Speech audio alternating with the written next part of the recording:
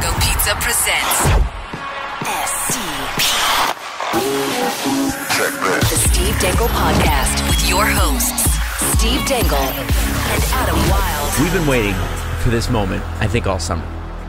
I have. I personally have been waiting for this all summer. A man who definitely took care of us during the Stanley Cup Finals last year in Nashville. Oh, my God. A man who has definitely mentored us all the way through. Our favorite guest of all time, Mr. Chris Johnston. Who's on his phone? Because important things are happening. No, I'm on my phone because I'm trying to figure out when Steve booked me for this. Oh. Because it's like I'm really good at doing this week, you know, in terms of planning. Right. This goes way back. Like I had to put this in my August. calendar. Yeah, at least August. It was when we had our big, like, summits, or podcast summits. Yes. In my backyard. Probably I made August them 6th. slum it in Oshawa. You and I have been texting a lot. Anyway, it's somewhere before August 23rd. So it's this has been in the calendar for a while. Well, see, we wanted to make sure we could picture. book you before the season actually started, and you're all over the place and basically MIA until we see you pop up on Sportsnet and on every radio show that Rogers has. So we wanted to make sure we got you before that. But one thing I think... I'm waiting for him to call up and be like, are you going to renew your cable? I have... Got some great deals, like to new let you packages. know. Can we interest you in the hockey package this year, Steve? You get me. Super get a lot sports. of Let me tell you a little bit about Game Plus, young man.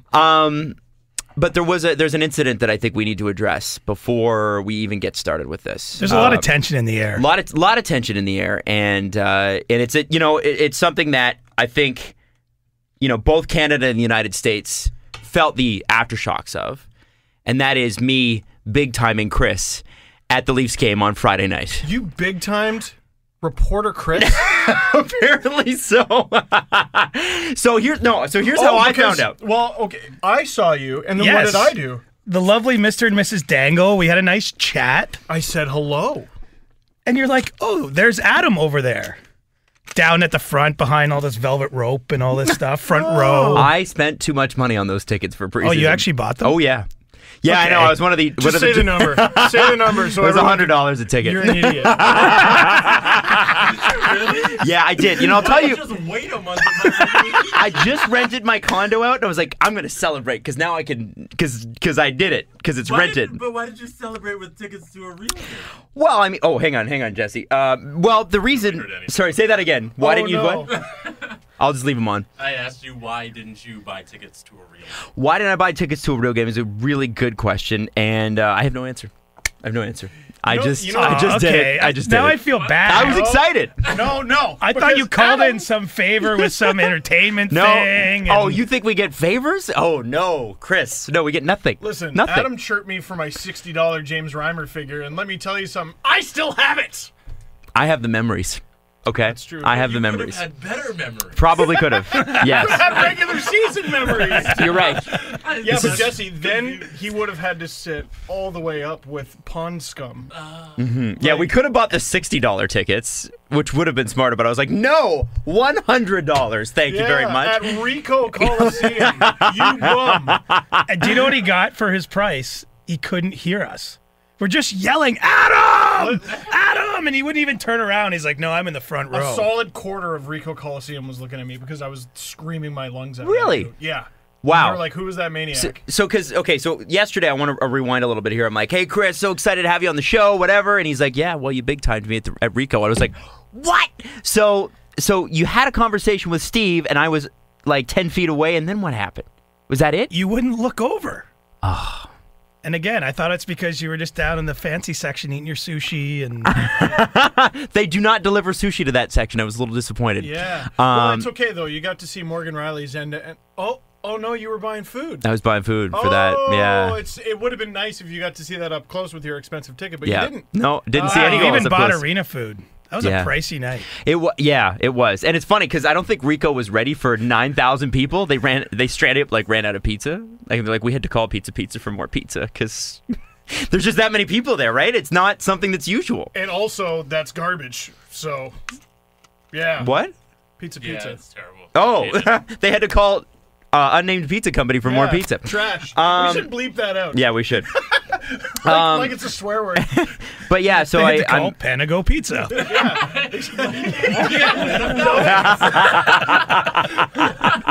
sorry, Chris. I don't know why I didn't assume that you were there because of course you would have been there, but I didn't see you, and I apologize. And So, there's no real tension. there's no real tension. No, This is actually worth it because I found out you paid that much for that ticket. I know. Listen, I don't feel bad about it. I was He's excited. reveling in your misery. You know that Auston Matthews, Do you know what would have been exciting if you paid $100 for last night's game? that would have been worth it. Auston Matthews hat trick. He scored 2 of those goals right at your end. Oh, actually, all 3. Oh, great. Right at the end where you were sitting. That's cool. No, that's cool. There was a similar shot that went Salt wide. weekend.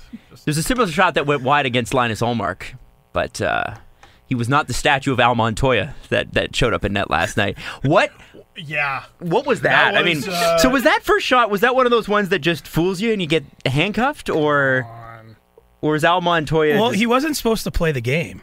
Oh, So the goalie, Charles Lindgren, was supposed to play and somehow injured himself warming up. Oh. So I don't know. Maybe Al. Maybe he Wasn't had ready. a few the night before. I don't know. Maybe he wasn't at his best. But he wasn't expected to play. we're gonna title this podcast. Chris Johnston thinks Al Montoya was drinking before the game.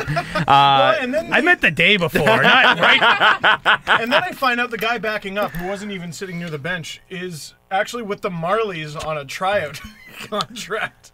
So Montoya just had to sit there the whole game.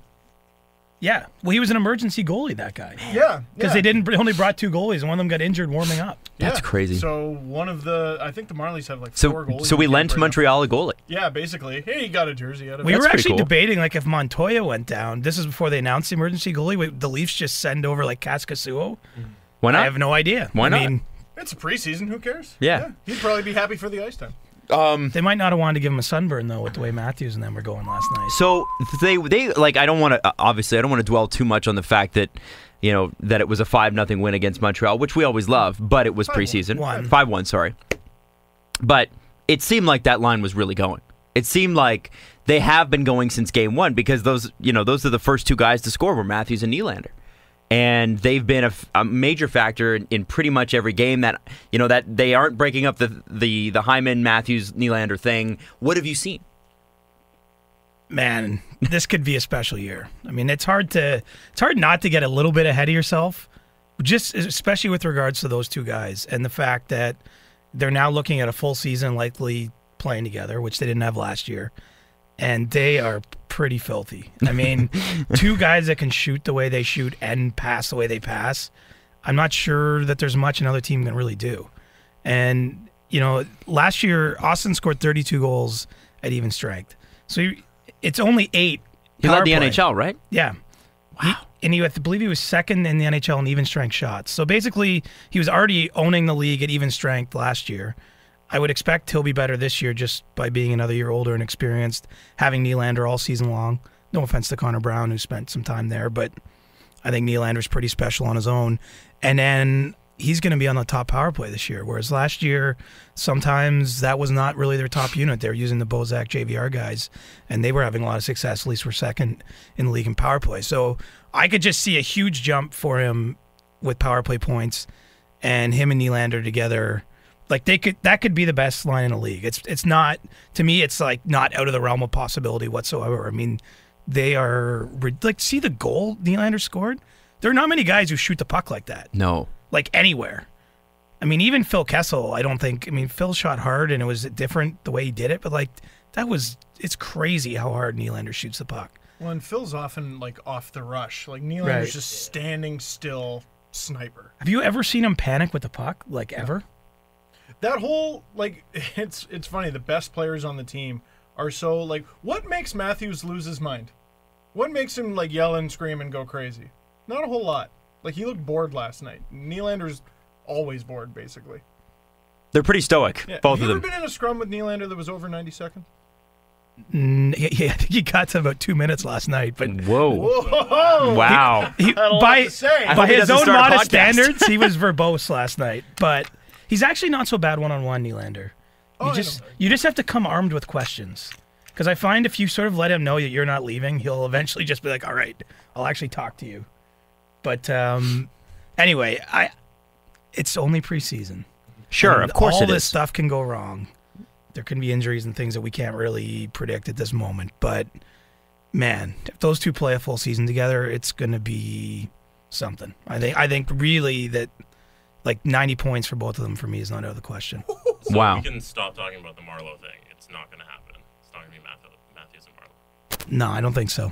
Babcock seems again, pretty thoroughly sick of it. absent injuries, I think that I mean, because this is the counter argument to Zach Hyman. I mean, Matthews led the league at 5-on-5, second in shots, first in goals with him on his line last year. So, I mean, it's not like Zach's dragging him down. I think people just looked at the 29 assists and said maybe he should have had more, if he had more finishers on his line. Well, now he does in Nylander. Right. I mean, last night him and Nylander are just going back and forth, and Nylander just scores from the top of the circle. Mm-hmm. And Zach Hyman had a fight. He did. That's- It was I mean- such a preseason fight though, but between two surefire NHL players, like they were both like, "All right, we're mad," and then the second they both had their gloves off, they're like, Let's "This not is get hurt." dumb. Let's not break a hand here. Let's not lose money." Yeah, exactly. Exactly. Yeah. Well, and Brendan Gallagher's broken his hand a couple times. Exactly. So I'm pretty sure he's just like he's willing to engage, but only so much. With the way the team, you kind of knew going into the season what spots were available, right? And even so, I would never have called going into the season that fourth C spot, the fourth center, would be up for grabs. I never would have thought.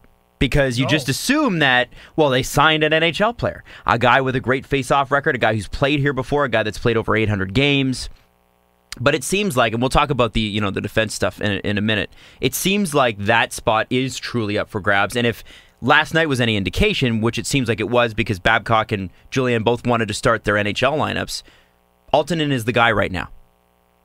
And is that from what you've seen? Is that what you deduce? There's nothing else to conclude. I mean, the one thing watching, this is the third training camp with Mike Babcock.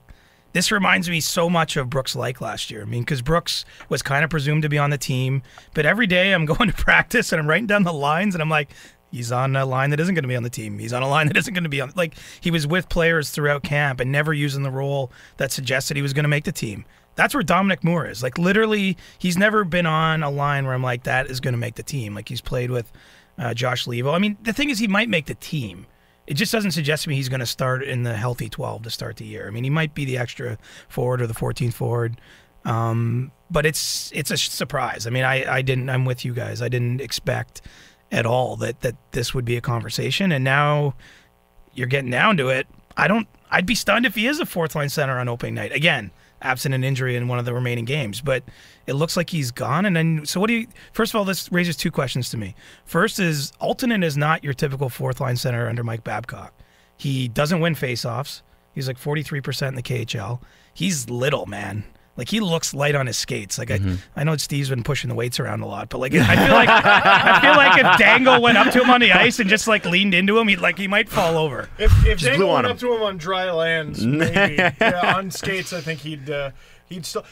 But he'd have to skate though. into Steve to hit him, for Steve to hit him. But Right. Yeah. It's centrifugal force though. Like That's true. That one game at Rico, someone was coming up along the boards. I don't remember who it was, and Aaltonen just flies into him, and he doesn't have to completely nail him. It's just one stick touches the puck, the other is on the player. The player no longer has the puck. That's Right. it.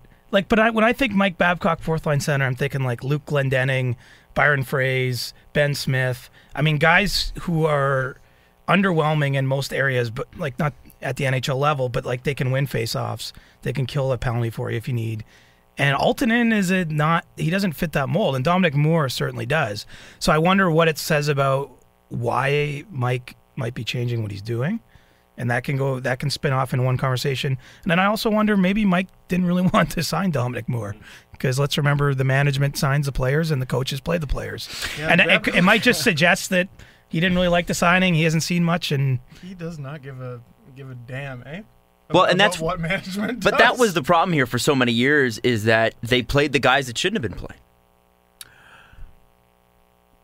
by who? Way back. I mean, way back. We're talking, like, there were guys that were never given don't a go shot. too far back. My Well, that's memory's too far limited. back. Yeah, like this is, man. I think of like remember when Dave Nonis was Leafs GM? Like, that is a distant, far off fairy tale land. That, well, maybe not fairy tale, but I barely remember it.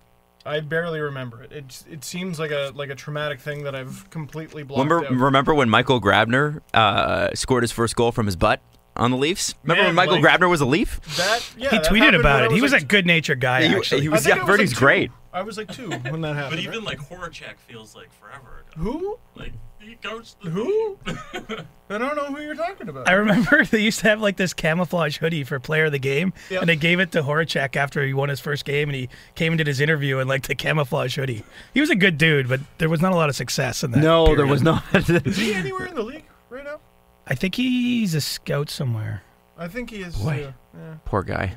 I mean, that's a good thing about hockey. Usually people look after their friends, and people have a sort of gray area jobs where they're getting paid and traveling around watching hockey still. Yeah. So. And that was not his fault. Let's be honest. I mean, that. Oh, no. He was like a total fall guy. Yeah.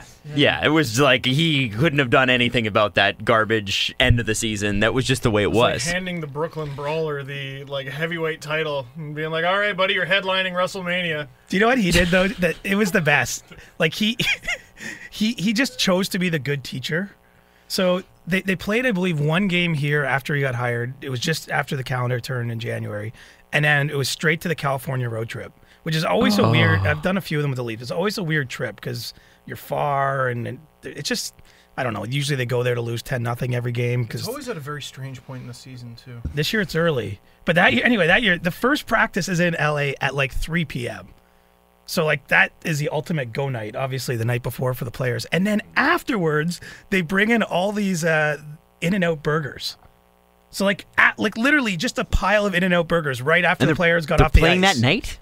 No, the next day. Oh, the next day. Oh, but okay. still, he comes in, gives them a favorable practice time.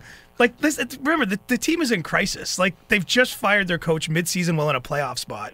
Like the end is nigh, and Peter Horacek's like, screw it. Late practice, In-N-Out burgers. Let's get these guys playing, and they got smoked all 3 games on that trip. Bury that in my memory. And now Mike Babcock is coach. Yeah. So, just with keeping with the forwards, you said, Chris, that this might signal a change in what Mike Babcock wants to do. What do you mean by that? Well, we already saw late last season, and then in preseason, he started having Nylander take the right side faceoffs and Matthews take the left side faceoffs. So I almost wonder, and it's really hard to put this to him. Like I will ask him this at some point, but this is the kind of question when there's still roster decisions. If you ask, he's going to bite your head off because he doesn't really want to give away too much of what he's thinking. His but last scrum was very ornery. Yeah, I was I took a couple of those. Yeah. He belt tie fastballs right back of my head. But yeah, he wasn't having it. That's okay. It's all part of it. No harm, no foul. But I wonder if he's got more confidence in the team's face-off ability in general because he's found a way where on each line he's got more of an advantage by having a righty and a lefty take a strong side face-off.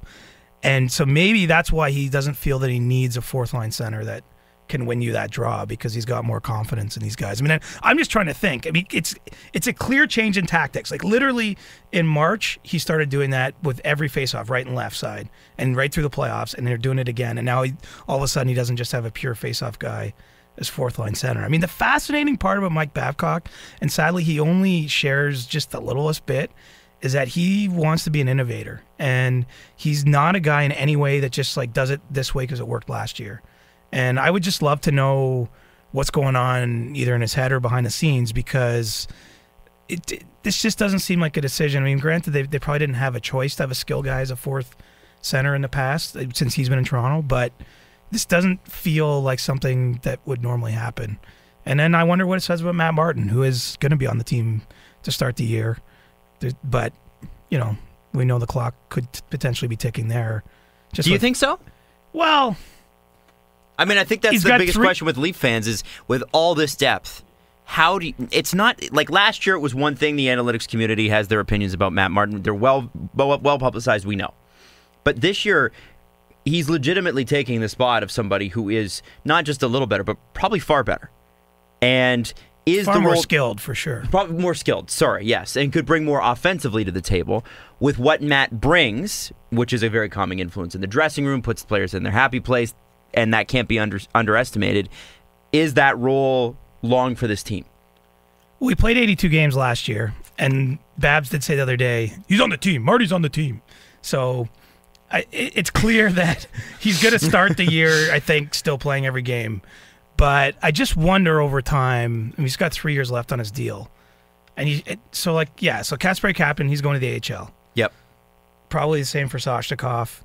Eric Fair probably is waived and down to the Marlies. Like, at some point, you're like maybe Jeremy Bracco like tears it up in the Marlies, and you have Kapanen there, and they're going to have to try to create a space. I mean, another way to do that is to trade another forward. Mm-hmm. But at some point, I could see him being knocked from the lineup. It's just we're not there yet. Okay. But I don't know. If he plays all 4 years here and is a regular player the whole time, I will be surprised. And gets a ring. Well, he might get one of those just hanging out. Singularly? Oh, sorry, a couple rings. Multiple rings, many rings. Multiple rings. And they're gonna have to sort out the D though. Still. Well, I wanted to get to that too. Before, like, I wanted to do let's forwards. not go giving them the cup just yet. Yeah, I wanted to do forwards and then D. Yeah. I thought Matt Martin's looked very good, actually. I don't disagree. I don't disagree at all. And listen, I hated asking that question because I hate to be one of those guys who comes across as I don't like him, because I think he actually does play a valuable role. And I know what it's like to be 19. And I have no idea what it's like to be 19 with that much pressure. Not only are you playing in the NHL, you're playing for the Leafs. It's a different ball game. And to have a guy in there who's unaffected by that, who can pull you through that, even if you are more skilled than he is, like a Mitch Marner might be or an Auston Matthews would be, and they're more skilled than most guys in the league, I feel like having a guy who can just go, it's going to be cool. Everything at 19 or 20 feels like it's up or it's really down. And I know that from all the relationships I was in at that point. And I'm glad that they do have guys like that in there because they do need them. And if he takes that role and runs with it, fine. Well, and Boyle and Kapanen at the end of the year last year were pretty good. They were. So I'm sure seeing that, maybe they're thinking, hey, if we put a little bit more skill on that line with him, that it works better. And so maybe that's part of what goes into Alton as well, because Alton and Brown and Martin, there's some actual guys who can score on that line too. And there was a definite problem at 4C last year. I mean, like Ben Smith just was not cutting it, and I don't think they expected to do as well, but they couldn't rely on that line until Brian Boyle got to town. It was crazy. Right? Like, it was a carousel. I think Holland played Peter Holland. 8 games, probably 6 were at center. Byron Frey's got a couple in there. Gauthier played about 25. Smith was about 30, and I think Boyle was another 25, plus the playoffs. Like, it was never consistent. And even Boyle, by the way, who was supposed to be like the savior of that fourth line, he had 3 assists. Like, that's all and he didn't had score. in that stretch. Didn't score a single goal as a Leaf, although he set one up in the playoffs. That was pretty good. Sort of important, that one. Yeah, and Matt Martin was a key part of that play. So I don't know. Just a thought. Anyway, I don't want to come across as a Matt Martin hater because I most definitely am not. If you're Kasperi Kapanen right now, though, and you're looking at the right side of this team, I mean, you're wondering where are your chances. You have to be. Marner, Nylander, Brown.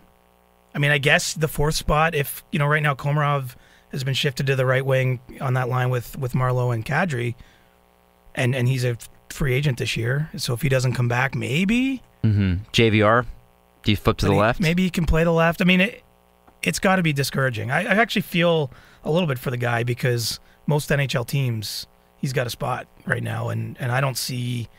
Put it this way: yesterday, Mike Babcock said he had a meeting with everyone on the bubble, and I went in the room and asked Kasperi if he had a meeting, and he said he didn't have one.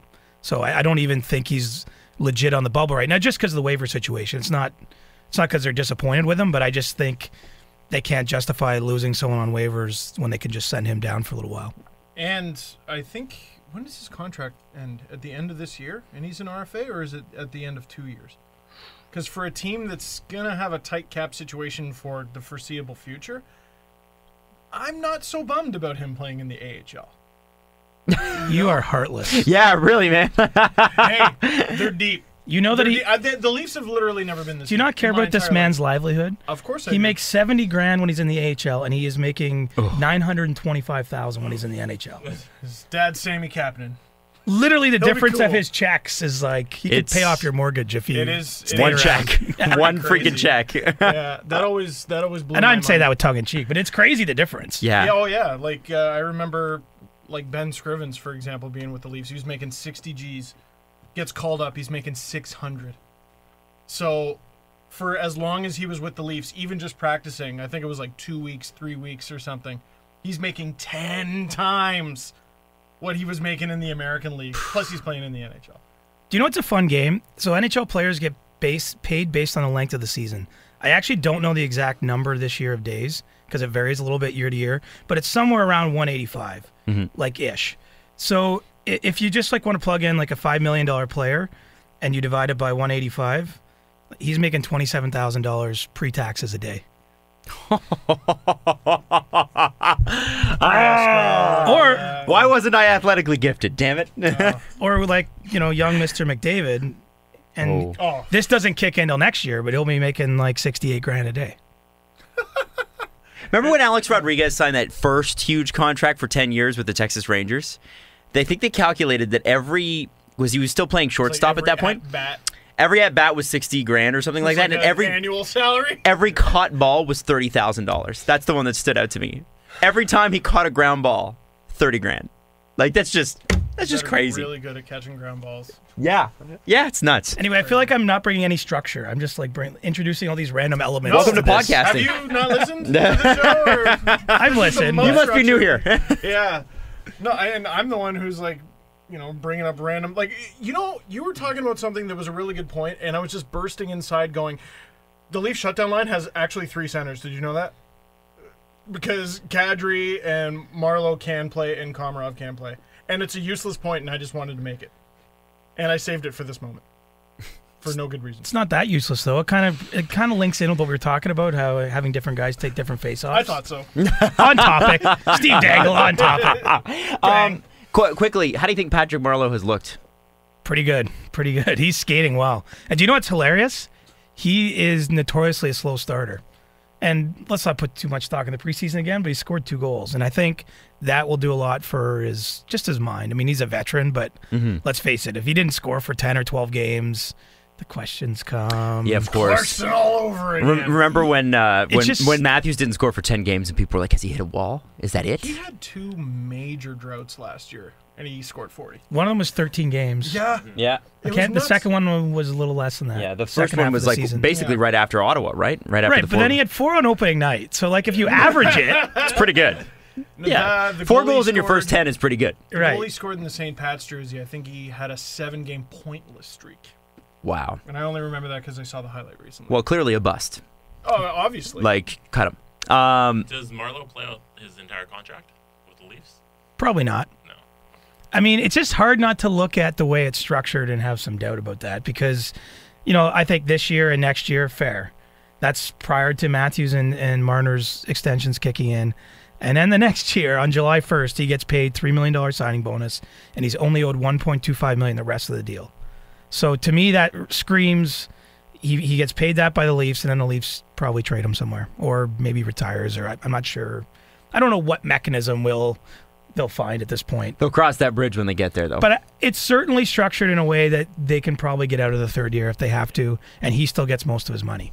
I mean, he got a $7 million signing bonus. Talk about a payday. The day he signed that thing. And even when you've made the money he's made in his career, like $7 million right out of the gate. And I heard he bought a pretty nice pad here in Toronto. So I hope so. But think about that. Like, again, even if you have money, not even those guys don't like have huge money laying around necessarily. It might be tied up in investments, all this other stuff. He got $7 million, like whoop boop in the bank account. $7 million, man. Well, I don't know how the taxes work exactly, in GTA, but anyway, you could get like. You get a condo for that. He might be able to get a 1-bedroom condo. Nice house in Curtis. Ontario, North Curtis. Okay, so yeah, Patrick Marleau, great. That's a big payday at his age, though. And I think it'll be interesting with him this year. I mean, you've got 30-goal scorer Nazem Kadri. You've got the year before almost 20-goal scorer Leo Komarov. 19 goals, All-Star team. And 19 goals in All-Star team. Crazy. You have a guy who can finish. You have a guy who's responsible. You have a guy who's been there. But what I like about this position for him is that he doesn't have to be the guy anymore, right? Not finish. No, like he's not. He doesn't have to be. He's second or third line, whatever. However you judge those lines. He's not the guy that they're relying on to score points every night, like he was his entire career in San Jose. No, I mean really, you just have him. I mean, I doubt he'll kill penalties for the Leafs, but he's done that. He's going to be on the power play. He's just another great piece. Yeah, I mean, look, I think that they would like to have got Joe Thornton too, Like in a perfect world, they wanted both of them, but they felt like they had this window to spend a little bit more maybe than market value to add him. And as long as he's healthy, I mean, he can definitely skate. Like the Leafs again will be one of the fastest, if not the fastest teams in the league. I mean, especially if Calle Rosen makes a team on the defense, which it looks like he will. Like that guy skates like the wind too. Yeah. So then you're going to have Gardner, Riley, and Rosen on 3 different pairings, all guys that skate well. Carrick's pretty mobile. And you have 4 lines with some speed, especially if Captain ever gets up there and plays on the 4th line. I mean, anyway, there's a lot to... This team could be a Harlem Globetrotter, depending on the circumstances. But like honestly, like they could be winning games 7-5 and stuff. I mean, I'm sure Babcock doesn't want that, but it's kind of how they're built. Why couldn't they get Joe? Joe loves San Jose. Okay, fair enough. I mean, he did $8 million. Joe loves $8 million. $8 million wasn't bad. I think he loves San Jose though too, like the lifestyle and everything. I mean, it's a big change. It's a big change. I mean, he's got kids. I mean, Patrick Marleau to uproot 4 kids, all born in the U.S. His wife, who I believe is American.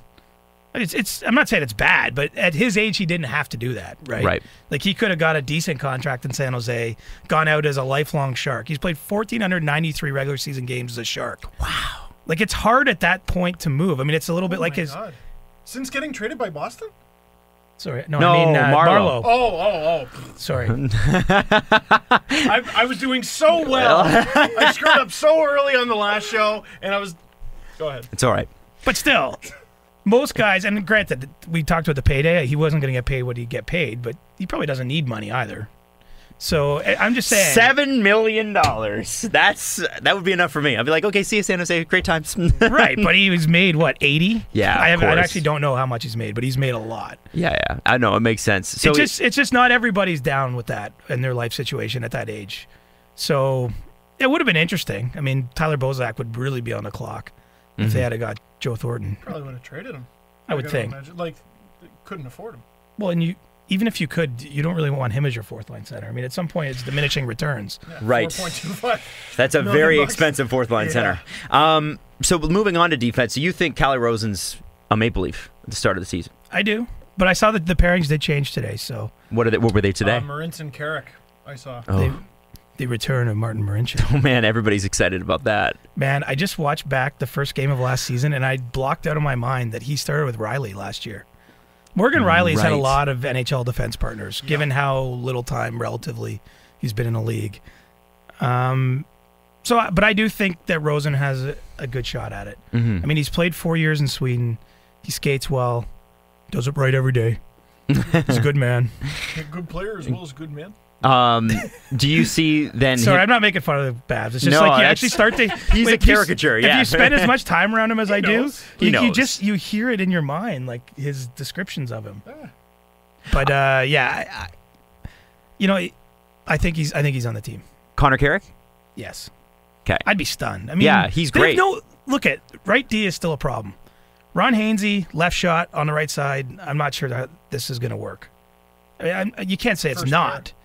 But, I mean, I know it worked. They made it work in Pittsburgh when Letang was out. And that's some of the logic, I'm sure what the Leafs saw there in signing him. But he's not young. I don't know. I got some concerns because if that goes awry, Zaitsev, Gardner was pretty good last year down the stretch. This team needs right shot Ds. And so I just don't see them risking losing Carrick on waivers or something like that. I still think there's a lot there. He's a still pretty young player. He had a monster AHL playoffs a couple years ago. Mm-hmm. I still like a lot. I know it was a tough end of the year for him, but I just don't think they're ready to pass on him just yet. And in terms of the American League, like the right-handed options are pretty limited too. I think they got Justin Hall and the new guy, Laverty. I thought you meant Liljegren. Oh, yeah, he's a guy when he's ready.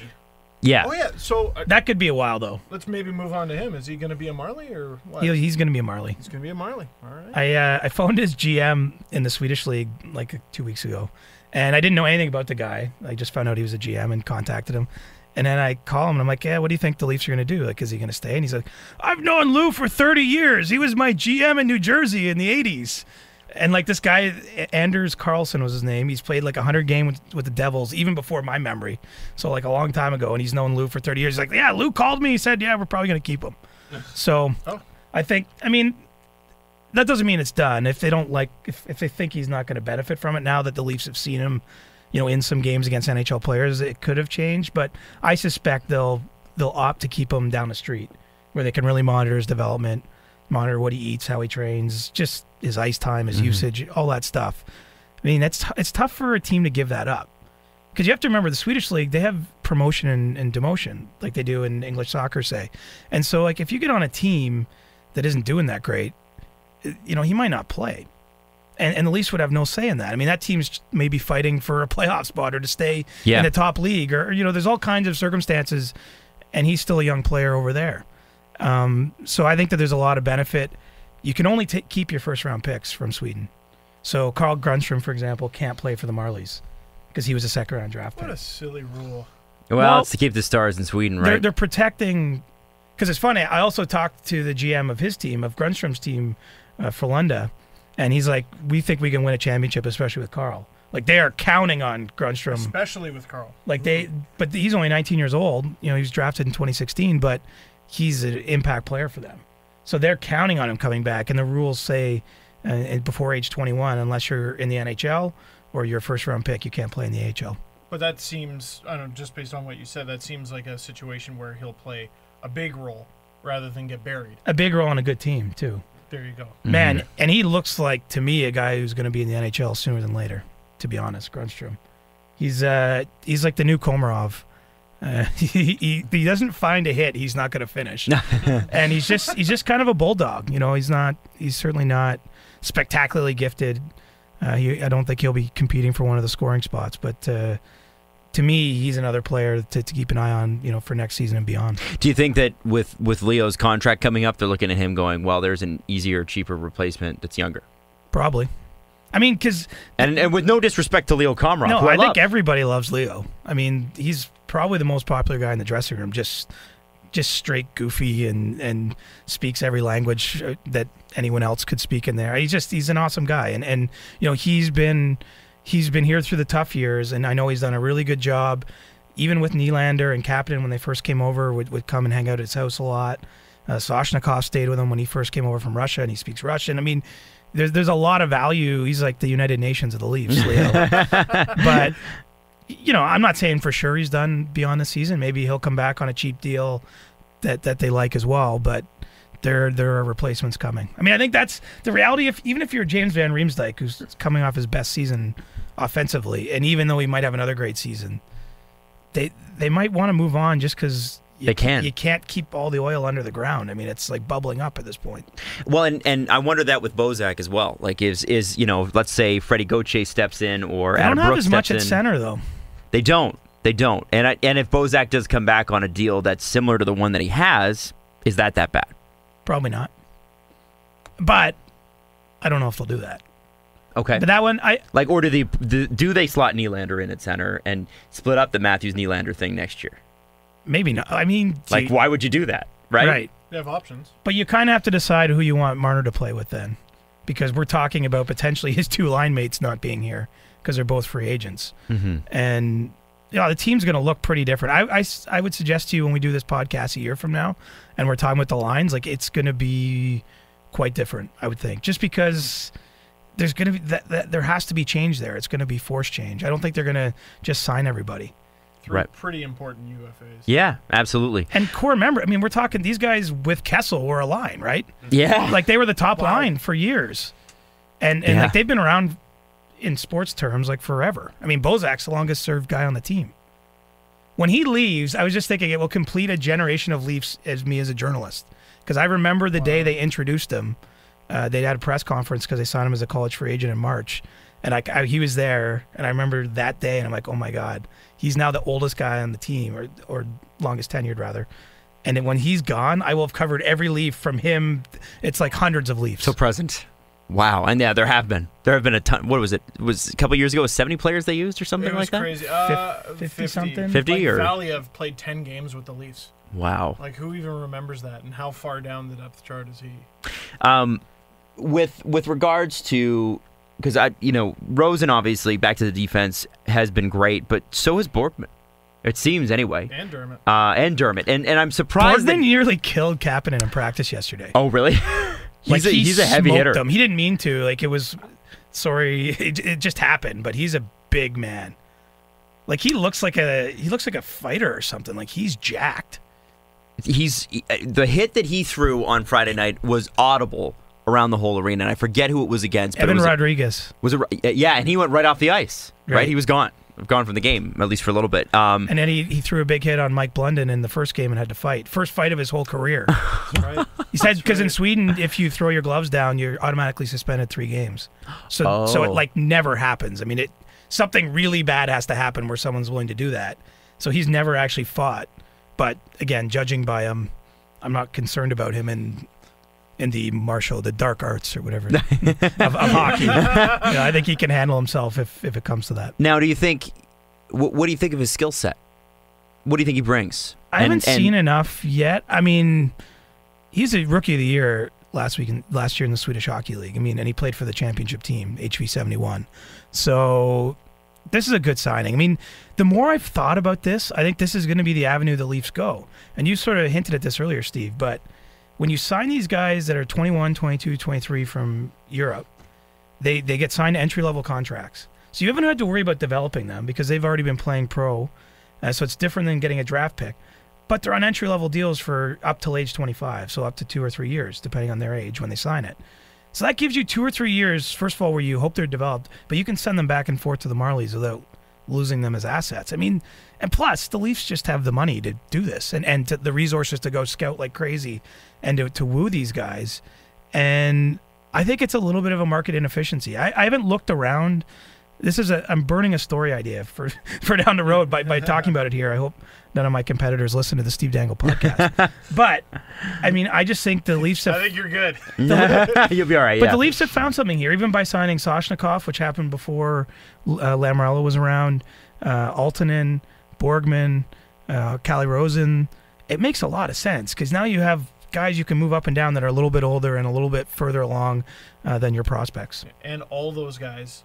Well, not all of them, but Rosen, Borgman, and Altonen for sure. If they hit all their performance bonuses, 1.775. That's Right. it. That's it. And if they hit all their bonuses, great. Right. Well, most guys in that situation don't get bonuses. So that's the other beauty because it's really only your Auston Matthews. I mean, you get picked first overall. Like Dermott doesn't have any bonuses, right? No. None. Pretty sure. Signing, I think that's Sign. it. No Okay. performance. Yeah, but signing it's nice for him because it means he literally gets 92,500 the day he signs. But it doesn't add on. It just takes away from that 925. Right. Oh, okay. So most Interesting. guys get a signing bonus because it's a nice gesture to a young guy who hasn't made money.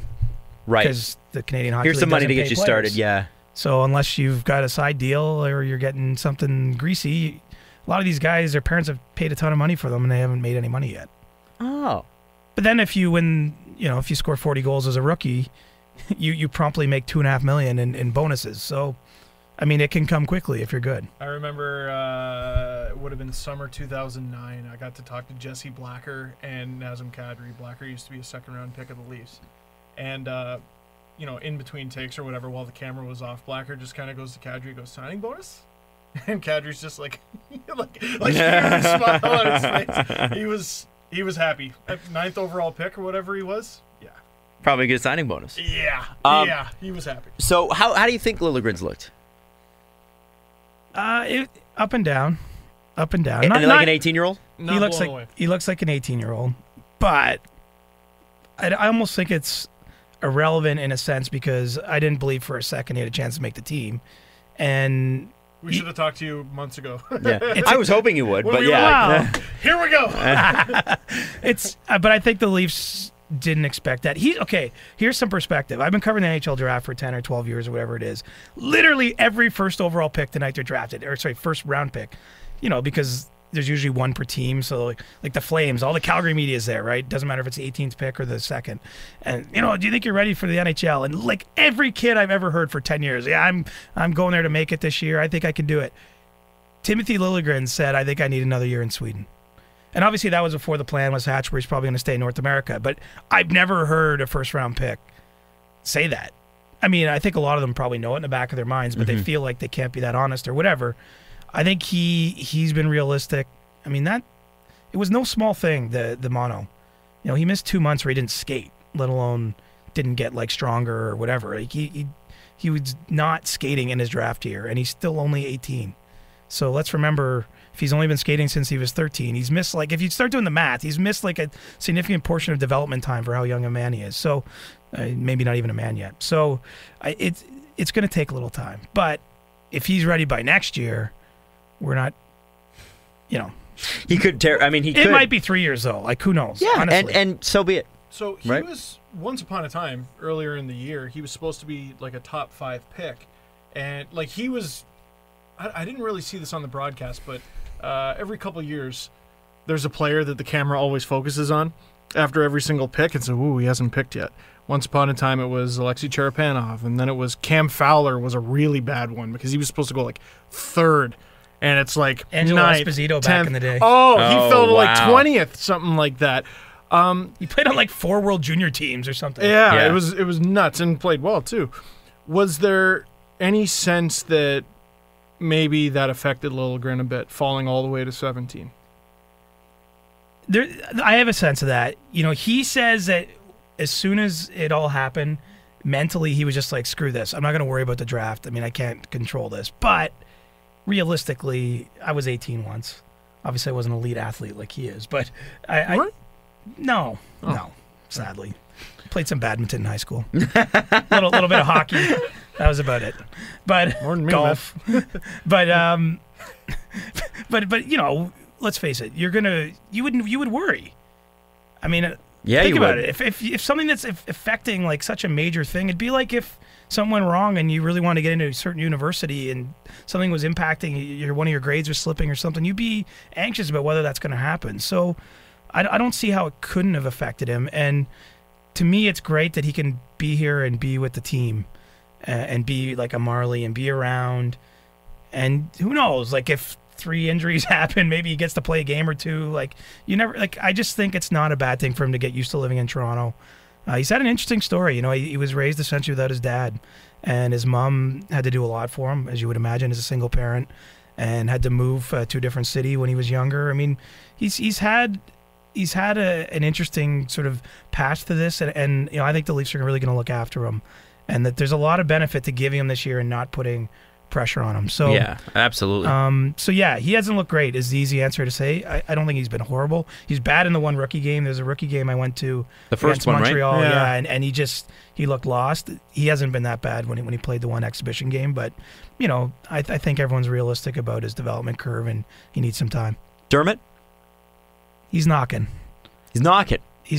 I think the perfect thing to do is to play Dermott on the left with Liljegren and the Marlies. And see if they can maybe get something going there, because down the road maybe there's a fit. And you know, Travis wouldn't want to hear that. Travis wants to make it, of course. Well, and look, I know the Marlies guys, like the guys that are on that team, think he can play in the NHL like now, and I don't dispute that he can, but Rosen's a little bit older.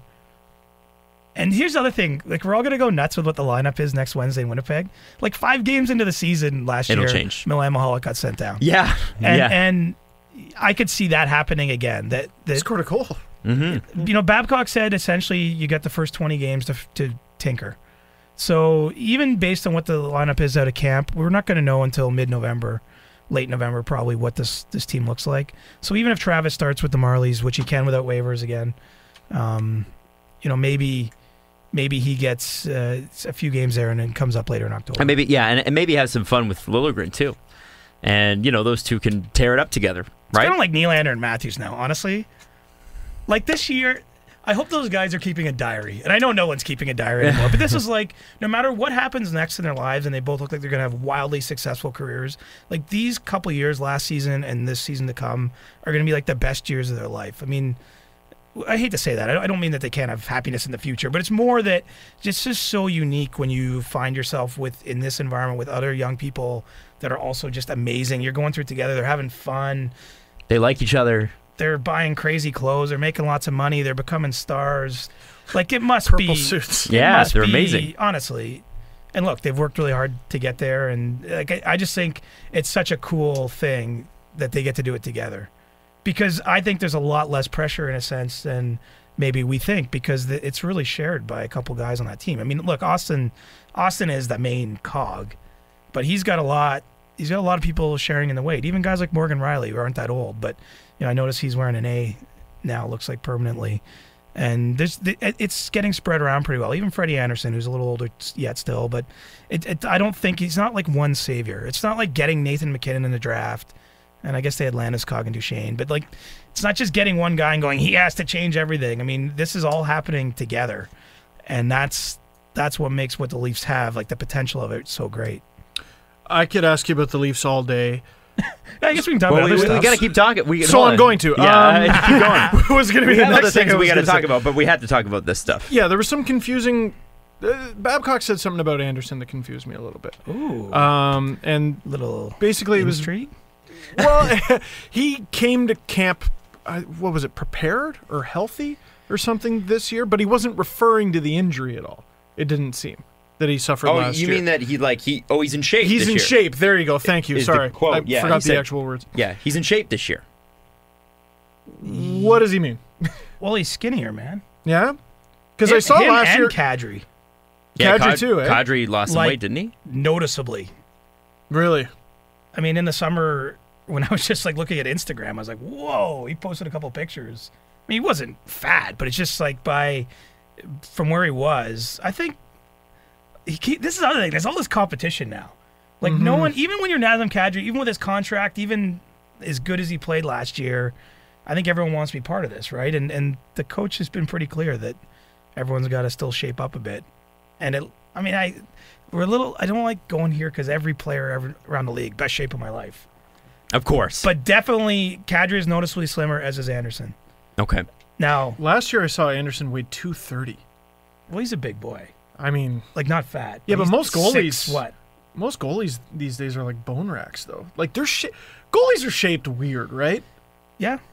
They're they're gangly, man. But that's why they're goalies. Like they're literally skinny, long-limbed with giant eyes. Speaking of, so we got two guys that are interesting to me, Polak and Marincin. So is Marincin making this team or not? Which one of them is your whipping boy, or is it both? Neither. I don't want to make Polak. We gave him too much hell, and I think he played well at the end of last season, given the role he was put in. Sucks that he had the knee injury, but you've got a slow guy who's now potentially slower. Yes. I don't know what's going to happen there. He said the other day, we had a chance to chat, he's like a real character, really funny guy. But he said there's going to be pain all year. So I really think the only question here is his health and where the Leafs feel he's at. If they think he can play, he's getting a contract as the extra D, or again, it might even be the number 8. He might be the number 8 who's really the number 9, meaning that when trouble comes, they're bringing someone up and they're playing instead. I'm not sure. But I think that they'll probably keep him around if he's healthy. But I don't know if he's healthy. We haven't seen him play in a preseason game. He sat out the very first scrimmage at camp. Like, I got the impression, and this guy's a tough guy, but that he's struggling a little bit. And Marincin? He's in trouble. I think it's possible they put him on waivers. What do you think they put? What's the Leafs' defensive lineup look like next week? Well, you're going to have Hainsey and Rielly for at least the first game. Mm-hmm. Because I'm not convinced that's going to work long term. Zaitsev and Gardner. Mm-hmm. And then I think it's going to be Carrick and Rosen. And then 7? See, that's just the thing. 7 is probably Marincin, if I think about it, because it doesn't make sense to keep Dermott or Borgman up for that spot. For sure. I mean, you'd rather have them playing. That's a pretty deep Marley's defense, by the way. You think about that. Dermott, Liljegren, Borgman, and then Hole, too. Hole, yeah, who's played really well. Borgman, Hole. I know. Nielsen, Loverdi. Like, Valiev's not even in that lineup. And you have Nielsen on a third pair or a second pair? Potentially. Probably put him underneath Borgman by mid-season. That's crazy. Probably. And I think, he has the potential to be a player if he shores some things up. Right. So. Right. You also Marlies are looking crazy. Yeah, Well, they're going to be fun. The more I think about this, maybe this will impact what they do with Liljegren then.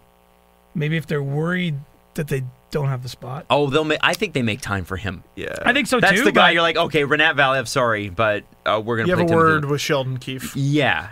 Timothy Liljegren, you give him the ice time. I don't see any reason why, for the reasons you said before, Chris, and I've been on this train for a month and a half, why would you have him go back and you can't monitor him with a team that, was in disarray last year, where you could have him in the Marlies, pretty stable team, deep team. He's not going to be expected to do too much with guys that have been there before and that are a little bit older. So you can shelter his minutes a bit. Maybe you don't put him on the first pairing, but he's a right-handed defenseman that you believe in. You can make time, right? You can manage his minutes, manage his expectations, and manage his diet and video coaching and all the other things that the Marlies have that no other AHL team and many European teams don't have. Well, and he can come down the street and just be around the Leafs every once in a while. Yeah. Sit down with the coach, watch practice. Practice in the same building. Last year, it's funny. Last year, I remember there was a practice and Jeremy Bracco showed up. And he told me after, they just invited him in and kind of had him around when they had a meeting just to get him a feel for it and see the facilities a little bit. And I think there's value in all that because then when you get there for real, it's just you're comfortable. Yeah. Right? And This isn't new. Yeah. I think that there's really something to be said for that. And it was a brilliant idea. It's probably 10 years ago now to move the team back from St. John's because, it's a disadvantage just for same-day call-ups, but also some of that underrated stuff where you can use Barb Underhill or Daryl Belfry, some of the skills coaching, skating coaching they have. I just think there's a lot more crossover in what they do with basically being in the pad next to each other out in Etobicoke. You saw Montreal last night. Both of you. I'd like to know what you saw from Montreal last night. Remembering that it is preseason, so all the Habs fans listening, don't jump down our necks here. Yeah. But I have personally thought that their team seems just incomplete. Like, it seems like there's holes in that team that they meant to have filled that they weren't able to. I 100% agree, but I don't think last night was the perfect game to show that. They hit, I think, 3 crossbars, 3 posts. They beat Freddie on all of those. He tried to stop it, couldn't. Didn't go in the net, so it's not a shot on goal if it hits the post, which I think is a little silly. But they're inches away. They're so close. So last night might have been the best they've looked offensively all preseason, and they only got 1 goal. Chris?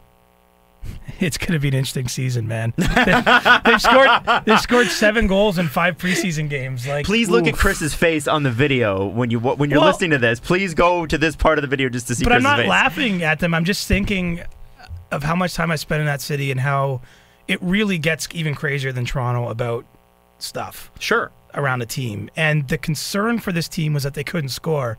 And it's not just that they're 0-5 at this point. They haven't scored. And so as Steve says, yes, they hit the post and stuff. So maybe it is going to come and everything will go away. But, they're going to want to take advantage of a weak Leafs lineup in Quebec City on Wednesday. How have they not signed Jaromir Jagr? Scoring's an issue. Well, Maybe speed's an issue there. Speed's an issue. Okay. Or, I was surprised they didn't go after a Thomas Vanek or something like that. That's all he can do. Well, but at least he gives you that. They've been there, though. Yes, they have. Thomas That's true. They Vanek got and- him before. As a Leafs fan, I have seen many a perfect storm. This seems like the perfect storm for unhappiness in Montreal because you got a guy like Jonathan Drouin, who I think is fantastic, and I think he's going to do a good job, but he's going to be basically burdened with carrying the whole load for this team. Him and Pacioretty, for sure. Him and Pacioretty. Yeah. Well, and Pacioretty already gets dumped on. The guy always scores 30 goals, money in the bank pretty much, and he still gets dumped on. I just feel like no matter how much he scores, if the team overall has trouble scoring, it's going to come back to him.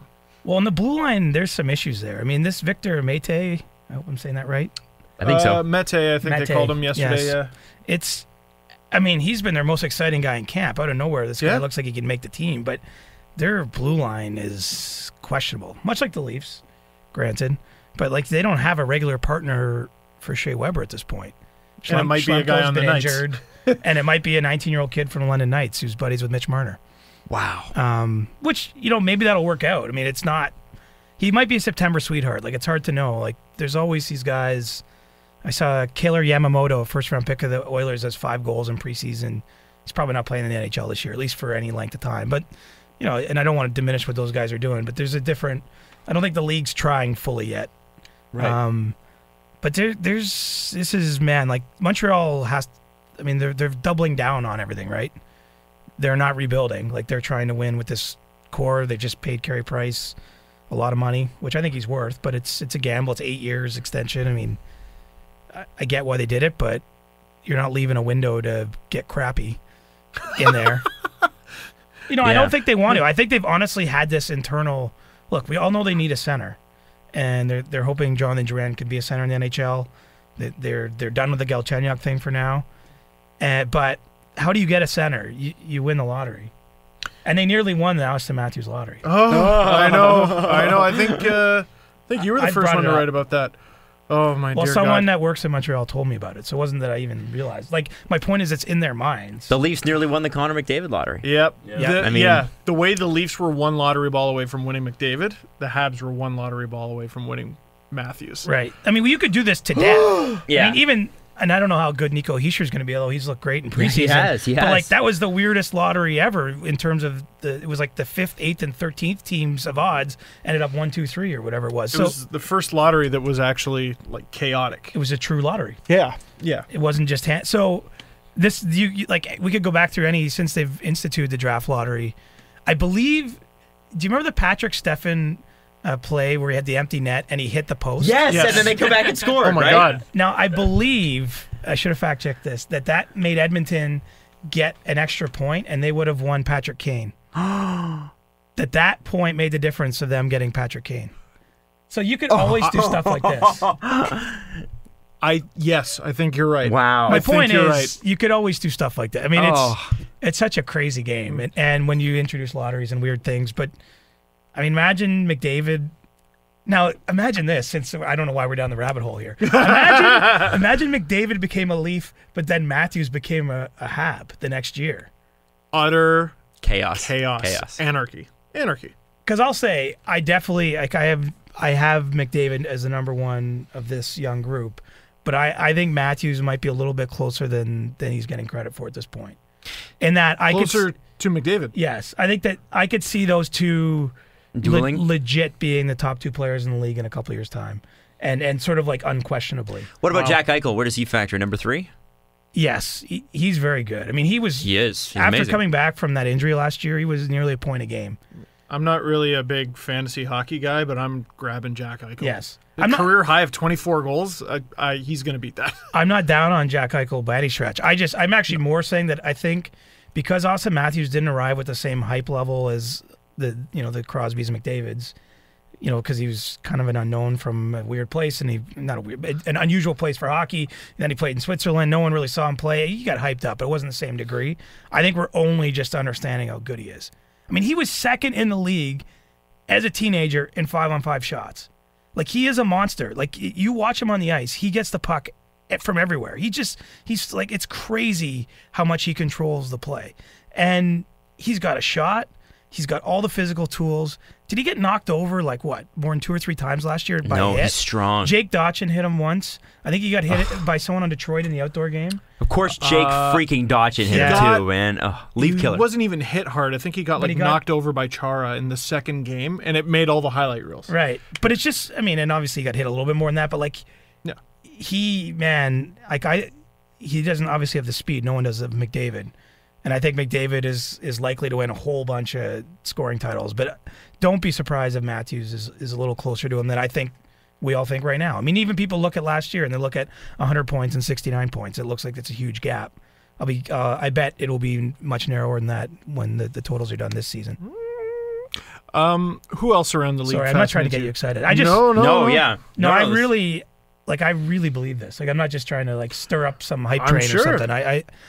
I think that the hockey world doesn't totally yet realize how good this guy is. Who else around the league fascinates you? Players, teams? Who are you going to be following this year in terms of intrigue? Tampa fascinates me. Yeah. Because they're amazing, right? They should be. I think they should have won the cup last year. Didn't even I make the called it. playoffs. I was like, Tampa, Nashville is what I thought. Yeah. 1/2 right. But it might still happen. Like, that's the That could still happen. That's the funny part, right? Imagine you get a Tampa-Toronto series with the way the divisional playoffs work. In the That'd be first round. amazing. Oh, it'd be Imagine so that. good. And it would be all Canadians at the Tampa game too. Not that there's not Lightning fans. There are, but there's so many Canadians down in that area. I just think it'd actually be kind of cool. There'd be a lot of skill in that series. John Blue Cooper jerseys, would no be a matter what. riot. Like Cooper versus Babcock. Like Oh. it just in terms of the hype machine, that would be amazing. Matthews versus Stamkos. Yeah, that'd be a storyline. Yeah. Kucherov, Nylander. I mean, this is not, and they are a deep team. Oh Like yeah, they're deep. Oh my deep, God. Tampa. deep. I mean, right now, if they were playing that series starting tomorrow, Tampa's favored for sure. Absolutely. Like their defense, Hedman and Stroman. Come on, and even at Sergachev. Like I think which is so not fair. Like they have Sergachev too. Like come on, Steve Yzerman, man, he's brilliant. he's good. Well, and Julian Brisebois, who doesn't get talked about so much. He's the assistant GM. I'm not saying he's the total brains behind the operation, but I think that duo has something. I mean, if I was another team hiring a GM, I'm going to get Tampa's assistant. But Wow. anyway, they've made a lot of good decisions. And even when they ran into cap trouble, like somehow they're like trading players. They're like a go-between at the trade deadline last year. They get rid of Phil Palau. I mean, they just like, even when they lose, they kind of win, if you know what I'm saying. Like they still they handled that sort of lost season well, I thought. And they didn't give Drouin away. They didn't panic. They got I mean, Sergachev could be special. And I get why the Habs make that trade. Like the Habs, again, because they're extending their window as long as they can. They need a center. They don't plan on finishing last. And they hope. But like Tampa, I don't know. They could have given him away 2 years ago or whatever when he went to Syracuse and Didn't want to be there and she held out for 6 weeks, was it? And then they played get in the playoffs? They get the 9th pick for him. Yeah. Okay, so power players in the East and the West. Who do you think are the big teams in the East and the big teams in the West? So Tampa's one of them. Tampa's got to be one. I mean, you can't. I can't look over Pittsburgh. Of course not. I mean, it seems crazy. They are kind seem, of an afterthought. They but seem even more decimated. Like after having two of the best centers in the world, I'm not sure what they're going to do with their third and fourth line centers, Carter Rowney. But like they lost Nick Bonino, who is a pretty decent third line center. But I guess you can address that. I mean, if you're them, every player wants to play there. might be Greg McKegg. Might be I saw an exhibition. They have Greg McKegg. the rise of Greg McKegg. Yeah. Wow. That guy's been around, man. He's been in a lot of teams. Florida? He was on Tampa last year. Florida. Tampa, Yep. Toronto.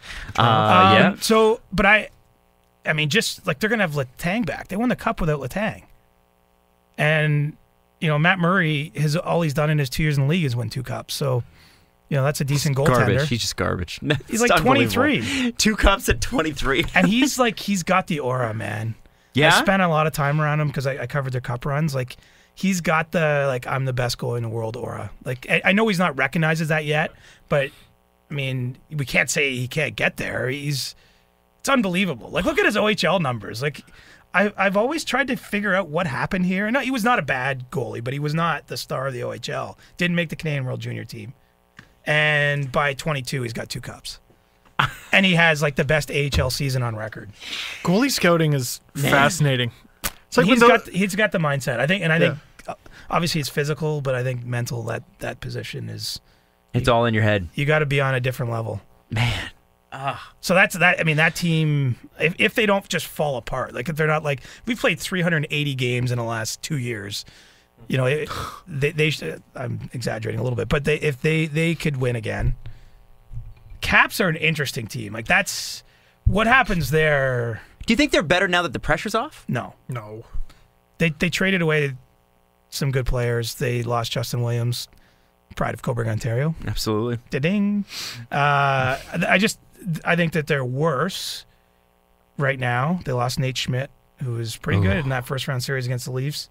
They had Shattenkirk in their top 6 last year, and obviously he left in free agency. They're taking a step back. I mean, a step back from winning the President's Trophy by 20 points. Yeah. They were resting guys on March 8th because they had it all locked up basically. You So want to talk about teams that should have won the cup? that might really. actually help them. I mean, you can never do this, but to be in a real playoff race might actually have them in a better position come the playoffs. Makes them sharper.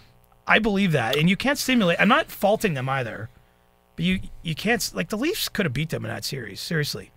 But the Leafs were playing crazy games right through the stretch. I mean, they lost 3 games in overtime.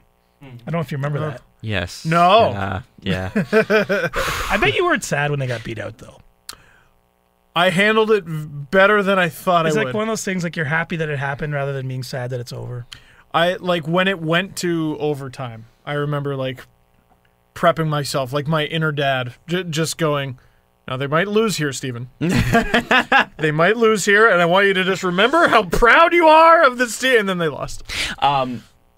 In the West, we had Gus Katsaros on a few weeks ago, and Gus said that he doesn't think the Chicago Blackhawks are a playoff team. What do you think? I think they're a playoff team. You think they're a playoff team? I get where he's coming from, though. I mean, their blue line after Duncan Keith is our old buddy Cody Franzen trying to win a job there, but they've just been slowly stripped of talent. I mean, it's what the Leafs are going to fight, or the Oilers are going to fight. Now that they're paying McDavid and Draisaitl, they've been stripped of the depth that you need to be really great in this league. So I think they'll be worse, but missing the playoffs. I mean, he must be high, on Winnipeg maybe? I think it's a really good division. Dallas is probably going to take a Dallas step is up. going to be better for sure. Mm-hmm.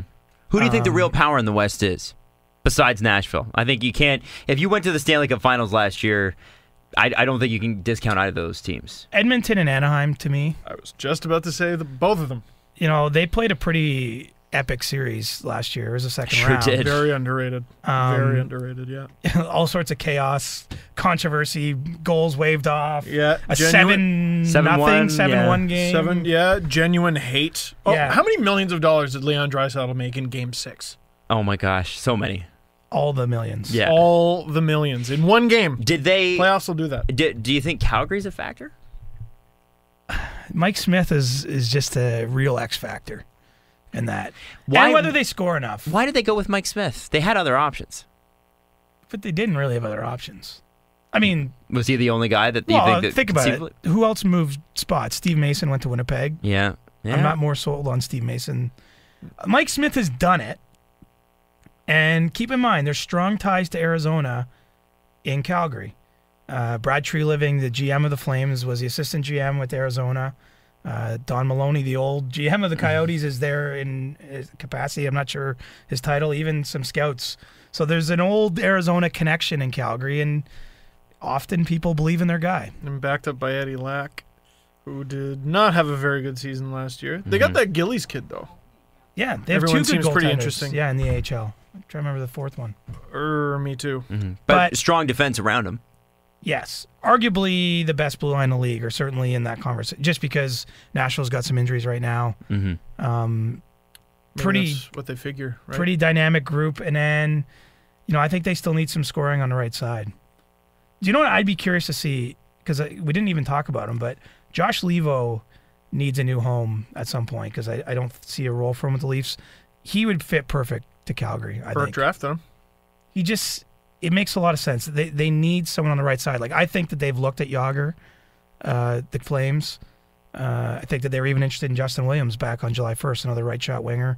They need a little bit more to play with some of their skill guys. And I wonder, that could be, Levo might hit the jackpot. He might end up playing with like Johnny Hockey or something. He'd be lethal. He's got a great shot. Right. He's big. I'm not saying it's going to happen. That to me looks like a place where it makes a whole lot of sense. Justin Bourne the other day tweeted, Josh Levo strikes me as the kind of guy who will get traded to a team like the Coyotes and score 15 to 20 goals.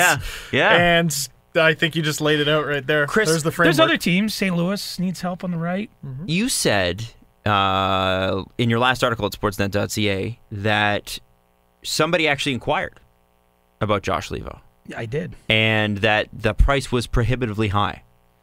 So what does prohibitively high on Josh Levo mean? 6 firsts.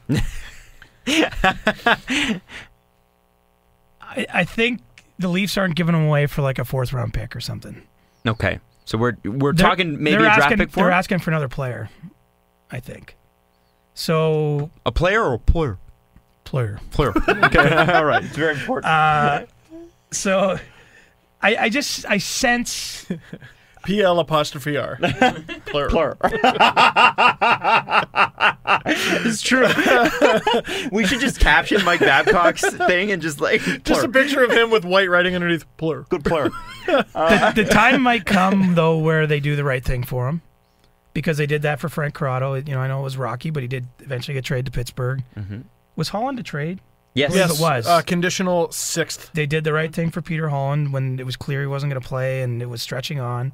So if in fact Levo just ends up as a scratch again, he only played 18 games last year between the Marlies and the Leafs, and he had a small injury, but it wasn't.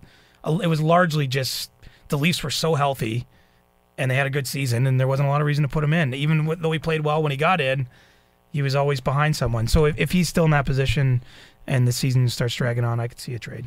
Was that an example of the Leafs cheating and everybody letting them? How so? Well, he was just on injured reserve for so long. Well, he told me he had hip issues, though. Okay. He No, did. I was referring to Joffrey Lupul. Yeah, which and we his wanted to comments, ask you about which- anyway. How do you Yeah. think that's going to shake out? I think it's done. Well, it looks. You think it's done? The Didn't they- deadline's passed, right? Well, Didn't the NHL launch their own, though? Oh, we have that's to right. remember That's right, the yeah. reason this story got the play it got is because Joffrey in his Instagram post seemed to suggest that he was healthy.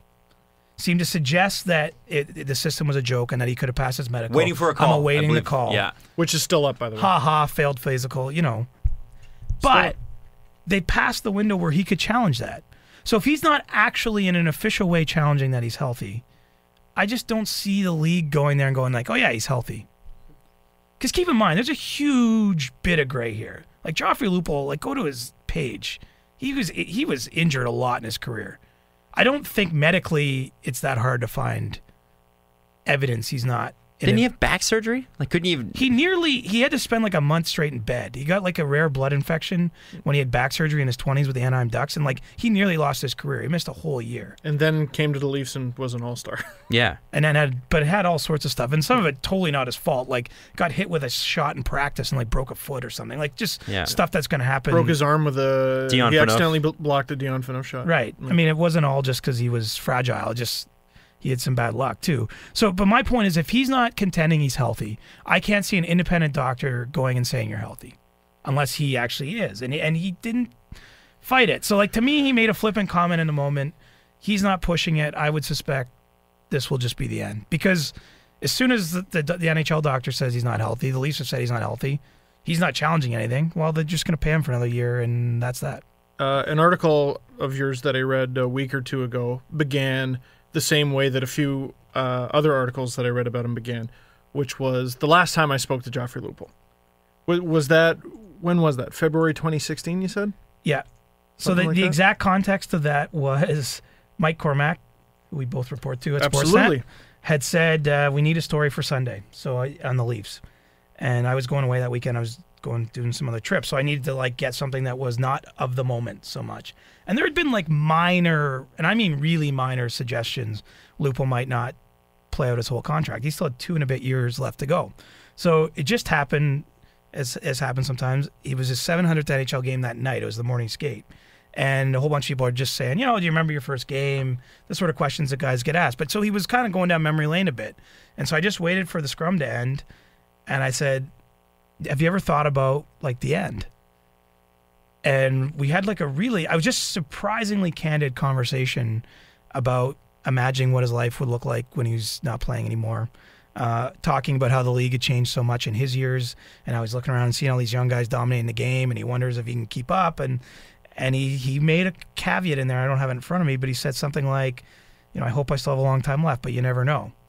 So I saved that story for about 4 days. I believe that was on like a Tuesday, just because it was a feature. And I ended up writing the story kind of, what it's like to be an older guy in a league that's changing really quickly and you feel like the sand shuffling under your feet. So anyway, he played that night in his 700th game. He played on the Saturday in Ottawa, his 701st game. That story went up first thing Sunday morning, and we never saw him again. I mean, total coincidence, honestly. Mm-hmm. But he disappeared, and they didn't say anything for like 2 weeks. They probably said lower body injury or this or that, whatever. And that's actually where you came on this show. I think the first time you were on this show, and you said he doesn't have a locker anymore. Right, all this stuff. You broke that here. That's right. That's right. So it was just weird because we had this really open conversation, kind of like more. I wouldn't normally be comfortable asking a guy that, especially in the middle of the season, but he was kind of down memory lane, and I don't know. I felt we weren't tight or anything, but like I just felt like he knew I wasn't I wasn't You being weren't a asking- jerk. yeah. It's just sort of like, what's it like, man, to get older in this league, essentially. And he was really honest about it. And he talked about how he has all these other interests, and people know about that, but like for him, hockey is everything, and that he really doesn't want that to be taken away. And it's just kind of eerie because then he disappears. Then I hear he didn't have his locker. Then I'm told he didn't that year. That was in February. They announced he had sports hernia surgery, but on locker cleanout day, he wasn't back for the team picture, which is very strange. Because that same year, James Van Riemsdyk blocked a shot with his foot, missed about the same period of time with a broken foot. He was back for the team picture because he's part of the team. And you always got the sense something was wrong. And so the reason I started my article that way, like I always wonder, when I asked him that, did he already know something was going on behind the scenes?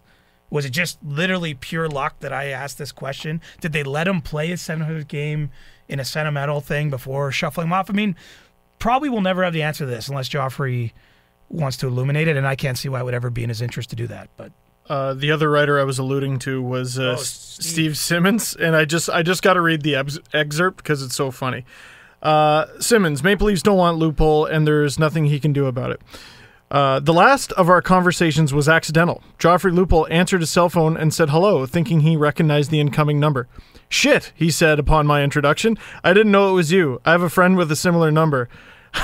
I thought it was him. If I knew it was you, I wouldn't have picked up. See, I saw someone was making fun of that opening to a story. I actually thought that was pretty good. It's a good hook. It is. It's It's great. Yeah. It's great. And And like, it I went don't viral. Got some attention for the story. I don't feel like that's betraying anything between him and Joffrey either. I mean, it's kind of amusing. Oh, I think people are. I mean, and I think sometimes for good reason. I think people are bound to blow whatever Steve Simmons posts out of a little bit out of the water, just because of the type of attention that Steve attracts through some of his tweets. Right. He's a controversial writer, controversial guy. That's what happens. But I feel like I'm missing something because I certainly, like, I would go on record. I thought it was asinine, the whole hot dog thing. Like, I thought that was just such a cheap shot.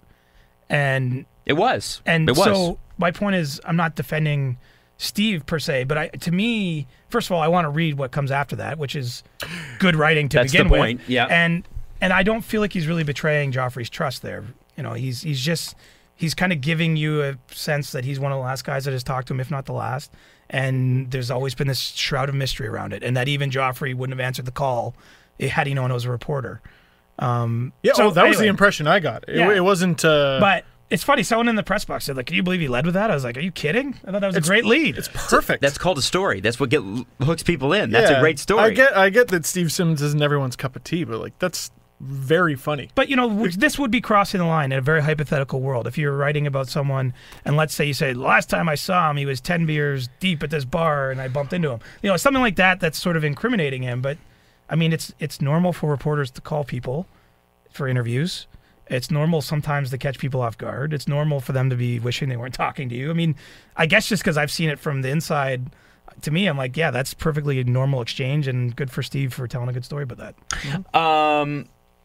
This is the part where, you know, I know that there's certain people that are not jacked about us. Can you timestamp it, please? But, you know, I think we would be remiss and we wouldn't be a proper show if we didn't address what's going on right now. So, you know, we have just, you know, everybody knows about Donald Trump's tweets. What's going on? Everybody knows about the NFL protests, and everybody knows about the NBA and the Warriors being disinvited, and LeBron calling Trump a bum, and Steve Kerr and Greg Popovich speaking out, and DeMar DeRozan and Kyle Lowry and Masai Ujiri here in Toronto speaking out about it last night. And all of those people that I just named have been so eloquent about it. And then, you know, NASCAR not even waiting for Donald Trump and going, "You're fired as one of our drivers if you ever kneel during the anthem." And then Dale Jr. responding and going, "Well, that's the whole point, is you're supposed to be able to do this." Blake Wheeler actually saying something. JT Brown actually saying something. Jacob Trouba? Getting death threats. Was Jacob pretty Jacob good. Trouba was said really- something. Matt Hendricks. So, yeah, yesterday you're at Leafs, I guess it's the game day skate, Chris, and Auston Matthews talked about it. And he said something, and I'm paraphrasing here because you have the exact quote, but it was something along the lines of, listen, I believe that's their right. They can protest anything. That's the whole point. It's the First Amendment. But he said, you know, for me personally, I find protesting during the flag disrespectful because I had members of my family in the military, that sort of thing.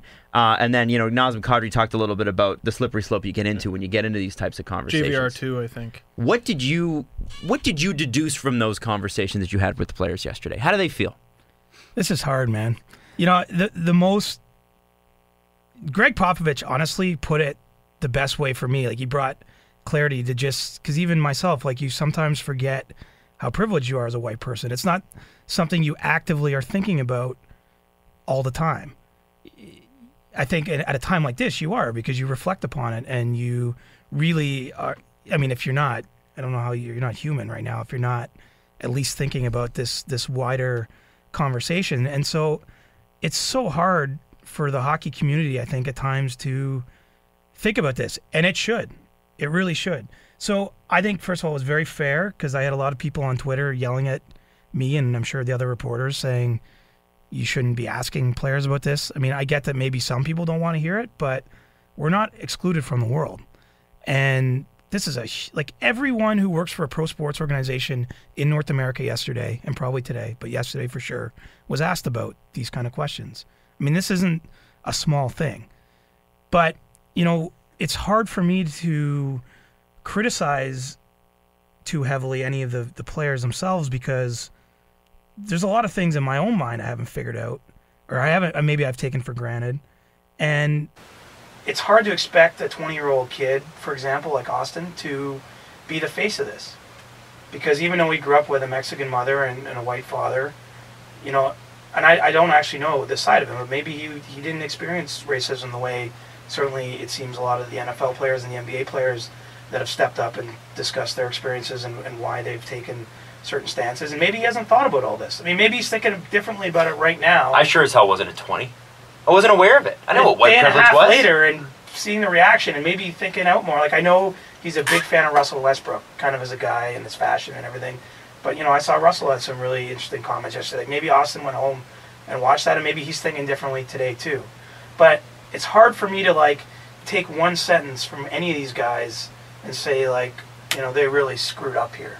I mean, I think the Penguins is a different conversation, and Crosby is a different conversation, because he's LeBron's equivalent, and they, as an organization, really had to think about this and make a decision. Why did they come out with that press release on the day the Taking the NFL hashtag and all that was happening? Why that day? I think maybe before we get to that, because there was some confusion on Twitter, where does a decision like that come from? Because people were like, man, their PR guy's stupid. And I'm like, I think it came from a little higher than that. They would consult the PR guy guy. who runs the Twitter account. Yeah. I'm just going to throw it out there. The audio's a bit wonky right now because our computer hard drive ran out of space for some reason. So you're going to hear some camera audio there, but I think Chris made a good point. So yeah, sorry. Let's go back to, and I know Chris is completing a message here. To my nephew. The question we ended at was, who makes that choice? Right. The PR. So is it the PR person who's told what to do? The Twitter person, as Jesse so eloquently said? Well, typically, this would involve the president of the team, a guy named David Morehouse, who worked actually with Bill Clinton back in the day. So he's a noted Democrat. Ron Burkle, actually, the other owner with Mario Lemieux of the team, has donated lots of money to the Democrats. So strangely, that the top decision makers in this organization are actually democratically leaning. But it would typically be in a room, I think, with the GM, Jim Rutherford, the president, David Morehouse. They have a senior PR person there that used to be like on the ground PR, but that's been around. Then they have a PR staff. I mean, I think everybody would be in on a conversation, but come on, the boss always makes the call. I mean, to me, that's on the president of the team, and he's probably talking to the owners. So is Sidney Crosby the boss, though? No, not on this. I mean, he's the boss. He probably has some sway. Like, if he wants to fly for a certain road trip a day early or something, and he can probably go and say, hey, we should do this, and this is why. But I don't think, you know, it wouldn't have been his decision. He would, again, though, he would have been there as a player's voice, or he would have been talked to at some point if he wasn't involved in the actual meeting. But I'm sure a lot went into this. They must have been getting asked. That's the only thing I can think about, because the news about Steph Curry came out Saturday. So, I mean, I wasn't one asking them, but it would make sense. Other reporters like, hey, wait, there's this other championship team in our sport. Yeah. And they started pushing the Penguins to get information on what they were doing.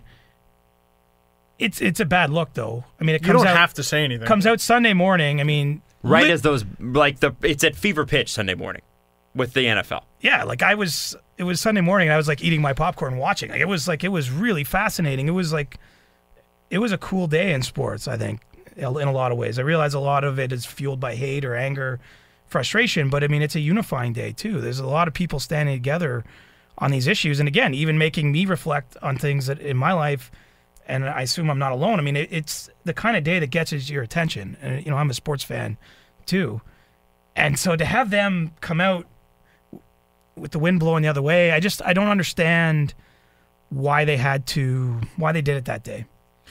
And but sorry, they owned it. I mean, they played that day as well, so their players were available. Sidney Crosby talked about it. Mike Sullivan talked about it. said he supported it. And you know, part of this is that I think we are all recognizing that free speech has to be respected. And so while I would not, in their situation, advocate in any way to go stand with that president and to help him with his propaganda and what he's selling. He immediately used them as a propaganda tool. Like, immediately. Minutes later. And you let's imagine, like, they haven't said when they're going yet, but they play in Washington on October 11th. So it could be as soon as a couple weeks from now. They would play there later in the season too. So I don't know when they're going, but it could be in a couple weeks. And you don't think you don't think Trump isn't going to be on some high horse about that? And again, to me, this isn't political. This is about something much different than Republicans and Democrats. I agree. And just because the guy in office is a misogynist, like noted, long time before he got elected. Like audio and video recordings. Numerous things. Oh, he was just joking, This isn't a matter of conjecture. That's how real men talk. It's a matter of fact. Shut up, Floyd. You know, things that have happened since then, he's taken very clear racial stances that are just not what any country should think and should have the leader of their country be. Not the least of which is, you know, a country that has been through this many times before. You know, this is supposed to be stuff that we're past, isn't but it? he's using it. That's the worst. He's using it to divide people. He saw what happened in Virginia, and he's using it to say, well, some of these people aren't so bad.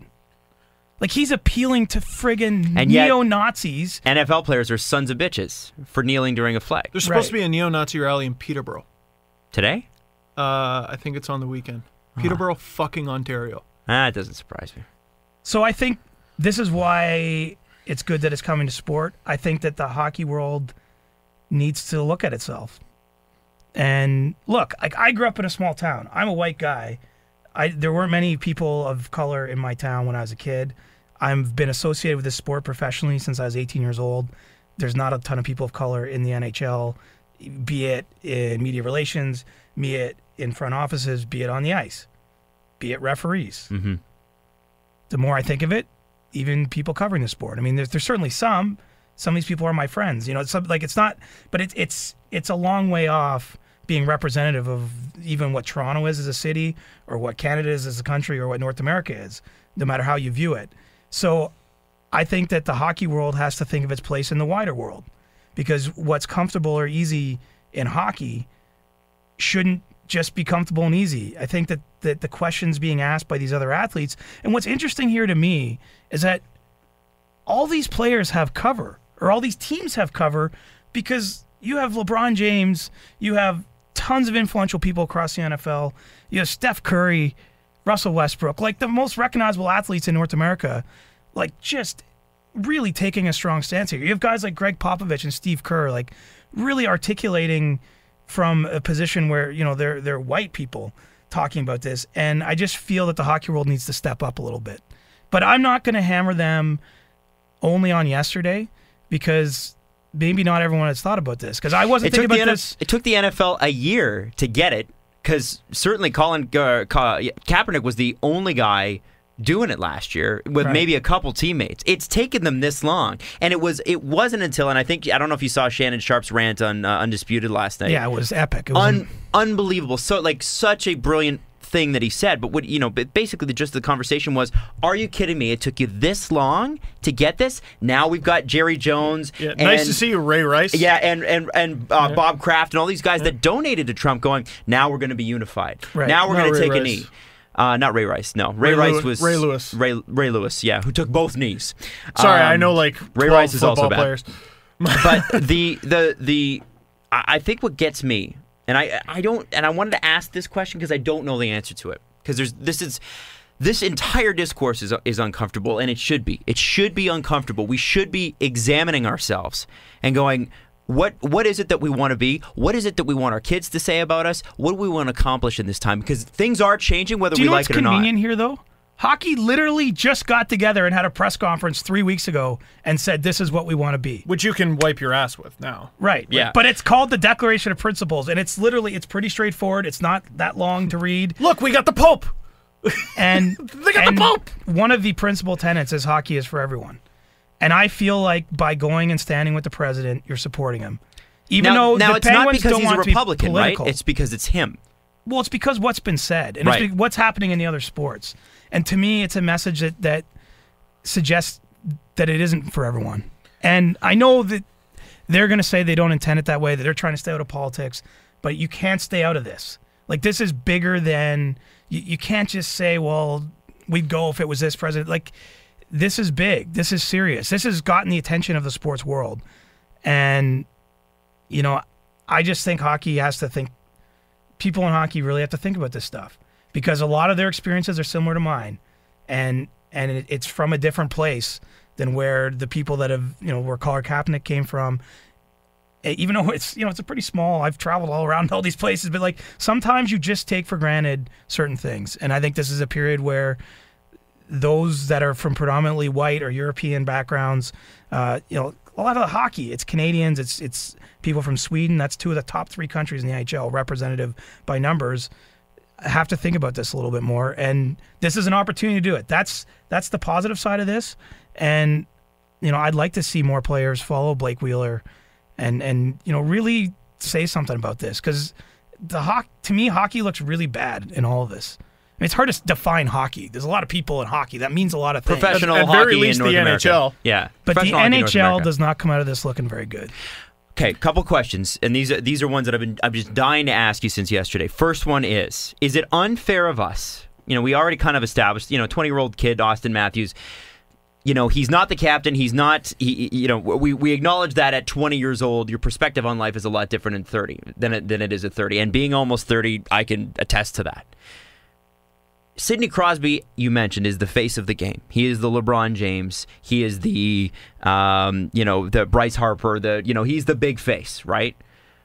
He's fair to criticize. Is it unfair of us to expect a guy, and I don't want to take away from any of the charitable initiatives that he's done, because he's done many, but is it unfair of us to expect Sidney Crosby, and I don't know the answer to this, to be a champion of social change? And I have my opinion on this, but I don't want to give it. I want to know what you guys think, all 3 of you. Is it unfair of us to ask a guy who's literally never taken a stance on anything other than let's win some hockey games to go, this is wrong? Someone else go first. Jesse? My disappointment comes, there's this thing, fuck you money. And Sidney Crosby, LeBron James, Steph Curry, Jerry Jones, they have fuck you money. Dave Chappelle had fuck you money when he told Comedy Central, I'm going to Africa for 10 years and coming back and doing whatever the fuck I want. And Sidney Crosby has the ability to say whatever he wants for the rest of his life because he can do whatever he wants. He has enough money to live. He doesn't need hockey. Yeah. He can go live his life, and he has the ability to say whatever he wants. Beyond his enormous contract, incredible endorsement deals. He could never do anything ever again. He'll be fine. He'll live his life. And he decided to take no stance, and it's disappointing to see somebody in a position of power who millions of people listen to take the stance of nothing. So that's my opinion on it. Steve, you're next. And like, to expand on what you're saying, like, I feel like Sidney Crosby is kind of a mystery, and like we've talked about for over 10 years how he just kind of says nothing and we know very little about him. And then, you know, the one opportunity he has to take a stance on something, to show us something about him, this is what he shows us. And it's shitty. Like, I met Sidney Crosby. I made a really funny video with Sidney Crosby. And I don't know, it's just all a little tainted. Like, it's going to be harder to joke about all the big butt jokes like I used to make. Like, he's not Aw Shucks anymore. He can't be Aw Shucks. There's a stink about it. And it's not taken away from who he is as a hockey player, for the love of God. Like, been the best guy for the past decade. That's not what we're talking about. We're expecting guys to be better than this. You know, I saw some people arguing about LeBron James's athletic legacy yesterday. Like that. What? That's not what this has to. No. There's nothing to. That's not what this is about. You mentioned a word there, and Bob McKenzie mentioned it on the TSN broadcast yesterday, and that's divisiveness. I was really angry yesterday, and I'm going through, for the last couple days, just on Twitter, and I was going through this. Twitter's a tire fire right It now. sure is. Fuck, Oh my God. it's terrible. And I Never tweet. never tweet, never. Oh, sorry. What's that? Never read the comments? Sorry, I interpret that as always read them, Yeah. which is what I always do. Read every comment you've ever been given. Yeah. I took a step back. I go, okay, what's going on here? Like, it's good to slow things down sometimes and compartmentalize them. The kneeling thing and the Warriors not going to see the president are two very different issues. Yes, they are.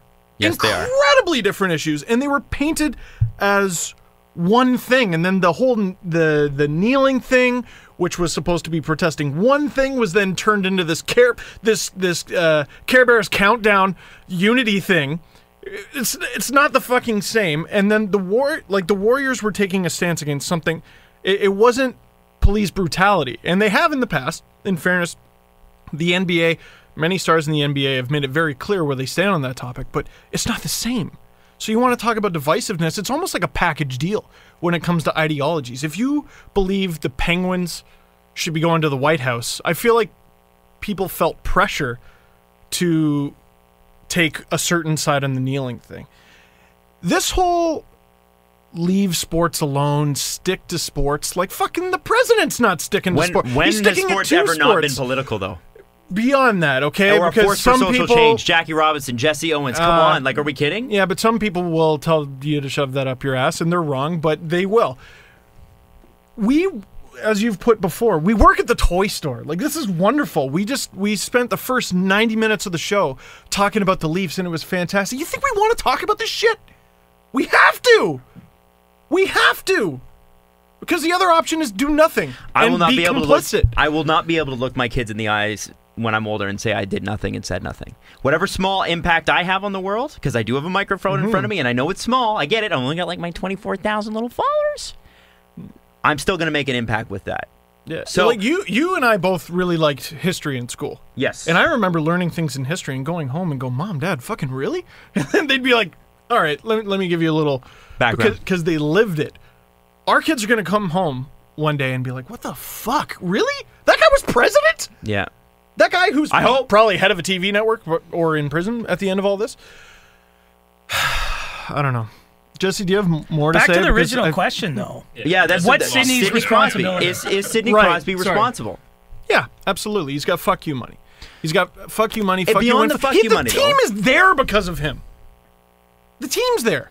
And not to mention, like, But he has the fuck you money because he can play hockey really well.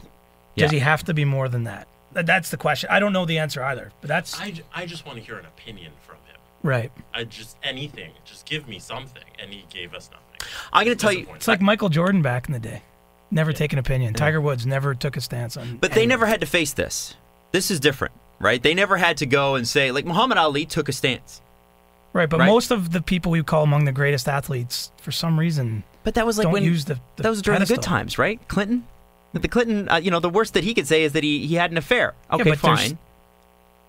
Yeah. oh, I but don't then know. you're gonna get flamed for what about this? What about that? Right. We're in the But age her of emails, We're in but the I get age it. of what about? Here's- because this person did this, I don't have to listen to them. Well, and now we're just none of us are listening to each other. So hold on. Back to the Sidney Crosby Sorry. thing. Back to the Sidney Crosby thing. Here's where I think it's a problem. Mm-hmm. It allows people to think that they can be let off the hook on this one. I got to tell you, that picture with President Trump is not going to age well. Nope. And this is not a Republican or Democrat thing. I think people basically know that if I was living in the States, I'd probably be a Democrat. Trump's not hold a on, fucking just hold on. Republican. He's not. And that's the point. It's not Republicans versus Democrats. This is as close to good versus evil as I've seen in my lifetime. And I mean that. This is a person who genuinely does not wish well on anybody else other than himself and his closest family. And even some of those members are, pushed to the side. Oh, and the second But he he's supposed has to be say worried fuck about you to them. 300 million people. He's supposed to be That's the putting problem. the people above himself. And Yeah, like let's ask a Puerto huge- Rico what they thought about the football game the other day. Like, fuck.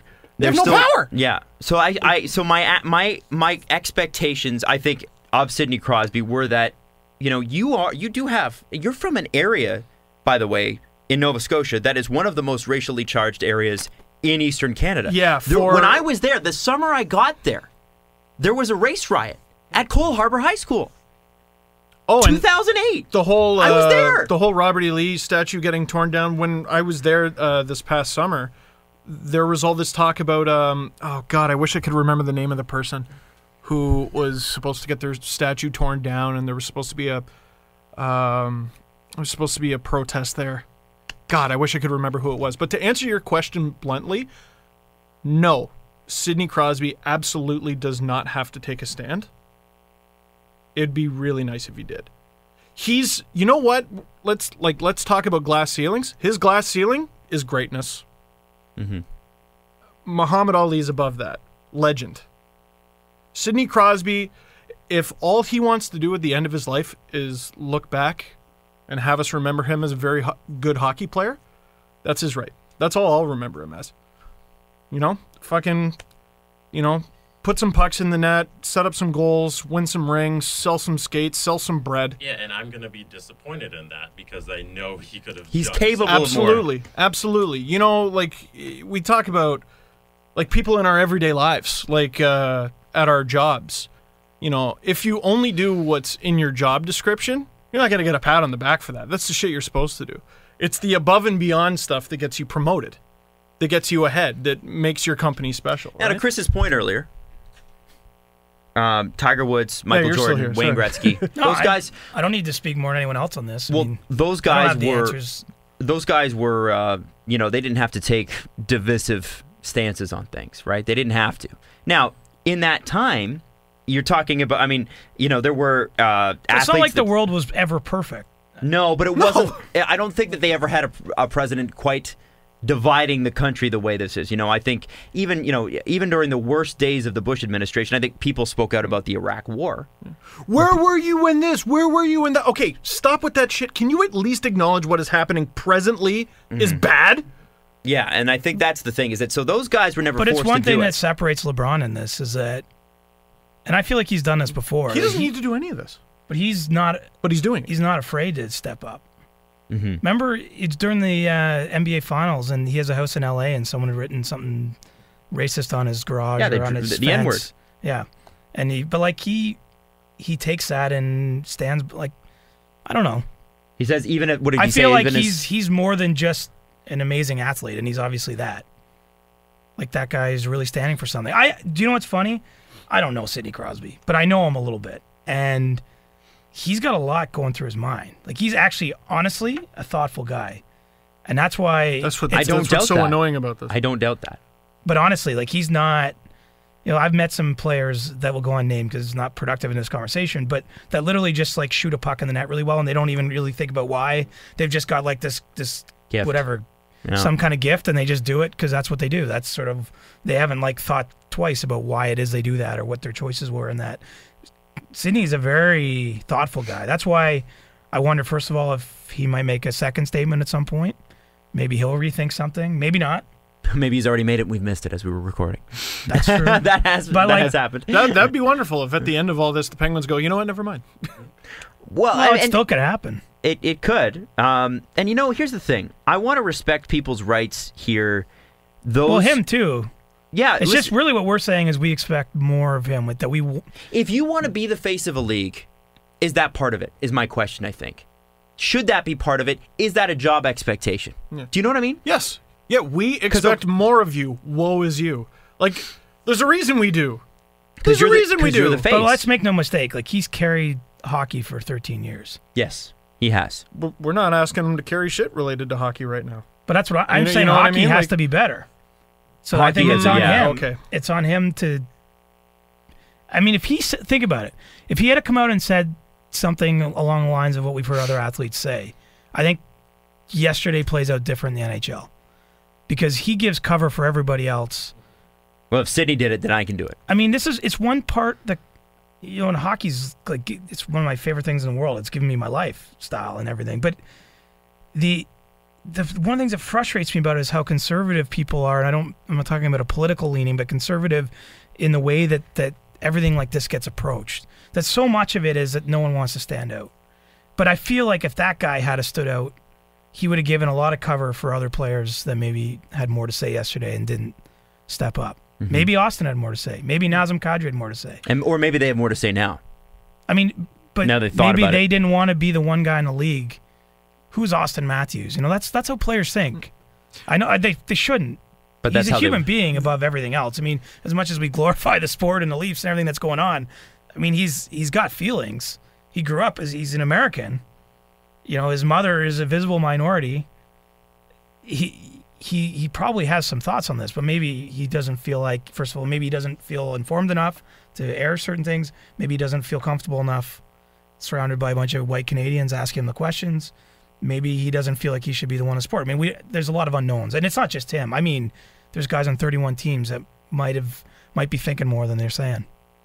Well, but now, because the Stanley Cup champions made their statement, and Sidney Crosby, he wasn't MVP this year, but former MVP, has made his statement. Like, anything that would be speaking out against that is now officially speaking out against the company line. The company line is that. Will an NHL player kneel for the national anthem this Never. year? JT Brown said maybe. If there's one, it's him. I mean, give him a lot of credit. He was the one who came out against Tortorella, and Tortorella said no one on my team at the World Cup is kneeling. And, he put some money in to have a statue pulled down in Tampa. He's put himself out there more than, he's the one exception. Look, his dad played in the NFL. Yep. Maybe he's got a different view on these things because he's been growing up in a different sporting culture than just hockey that he's been around, or maybe just I don't know JT that well. I've met him a couple times, but I don't. But maybe he's the one. Mm-hmm. But I doesn't feel like something. Hockey's so much about because it seems like that's kind of what the Steelers were trying to do. Although I see there's like Alejandro Villanueva kind of wrecked statement that upon statement afterwards. So now I'm even more confused. Yeah, but then there's stuff about him as well. Well, because he walked out too far and then got caught when the anthem started. They were supposed to. He was going to just stand in the hallway, but he walked too far out the hallway, and then the cameras caught him, and he's like, "Well, I can't be seen walking away from the national anthem." So he was stuck. So he apologized to his team and that sort of thing. So I understand. Listen, I get it.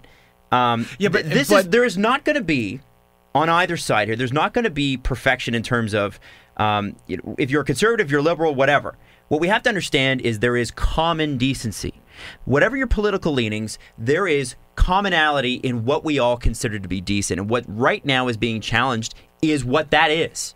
What is common decency? Yeah, what is inclusivity?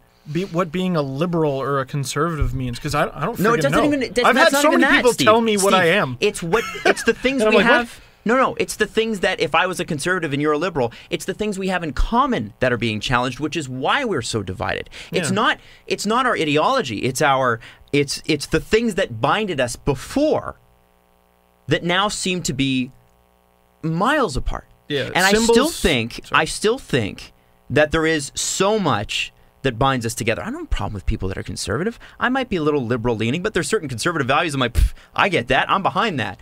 And I think vice versa. I also I wonder at the effect that the internet, text messaging, Facebook, all this stuff are having. Because when I have a rule in my house, and this is going to sound really stupid, but I have a rule with Caprice that we don't fight over text message ever. Because anything That's you say, just a good rule. anything you say written can be taken out of context, taken the wrong way. Intonation, the way you say something, your facial expressions, I'm an animated your hands. guy. I talk with my hands. I got a weird face. It matters. And I wonder if a lot of this divisiveness isn't coming from that same problem on Twitter and Facebook and all the other places. Well, no, the president went to Alabama and Well, called that people too. sons of bitches and pitted humans against each other. For sure. I totally agree with that, Jesse, and I'm sorry, I'm not trying to diminish that. I'm wondering if I think before that, I think this has been coming for years. This has been a thing that's, we were talking way before the election even started about how nasty people can be online, right? And how it's pushed people off into their groups. And I think he's taking advantage of that. It's not even an online thing. Kaepernick's original protest was he sat down for the anthem, first of all. He never knelt. He only started kneeling after a Navy SEAL told him it'd be more respectful if he knelt instead of sitting. A Navy SEAL told him that. And the original protest was just because there were so many wars against the police and minorities. So he decided to sit down to show, hey, I'm against all of these injustices that are going on in America. So it's happening. But what about the soldiers, Jesse? It's not just online. It's people being killed in streets. Agreed. I know. I realize what you just said, and that it's based on history and facts and nuance. But what about the soldiers? I think something we ought to remember too is that the flag does not just represent the military. No. The flag is representative of the military, but it's also representative of teachers, social workers, and broadcasters, anybody, everybody. It represents the country as a whole, not just the military institution. To do with the flag. It's Agreed. So many people keep losing the point when they talk about it. It's not a national anthem protest. And even if it did, protesting black injustices in America. Yeah. And even if it did, the military is not one organism, gelatinous blob. It's a series of individuals, some who support him and some who don't. Mm-hmm. Just like the regular world. Anyway, it's a very complex, a very tough issue. But Chris, I think you're right in saying that hockey does not come out of this looking good. And you know what? Gary Bettman was on Sportsnet yesterday with Ken Reed in PEI and said, I don't think people come to our games to see politics. And I thought, I was not even disappointed with him at this point. I just sort of expect that. I think that's the most Gary Bettman statement I think I've ever heard. I don't expect Gary to be progressive in any sort of way, but that was sort of telling. Well, this is not something that Gary's a lawyer, and this is not law. I mean, I guess it's about the protection of the law, the fundamental law of being an American, but it's about a little bit more than that.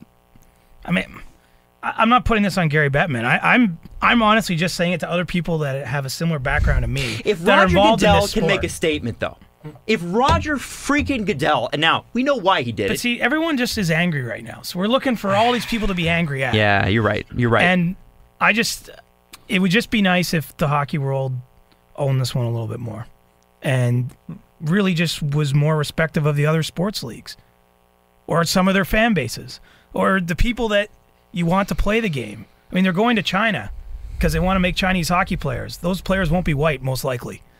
Do you know what I'm saying? Like they're trying to make this sport bigger. We all are, and have it be loved by more people because I do think it is a sport everyone can love. But I just think that it's got a long way to go in a lot of ways. But when you get to this big of an issue, you can't just sit it out and say, "Wait, we're apolitical and this doesn't matter." You know, like that doesn't exist in this. We need somebody to.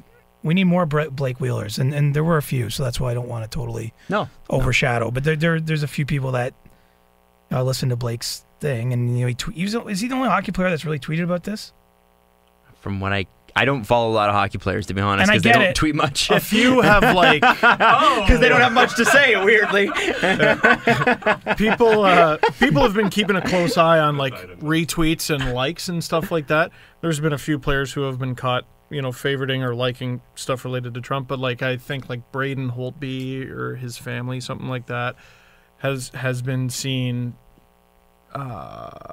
basically approving the Warriors not going to the White House. And there's been these little subtle things in terms of actually coming out and saying something themselves. I don't think anyone really before Wheeler and a bunch of the Jets.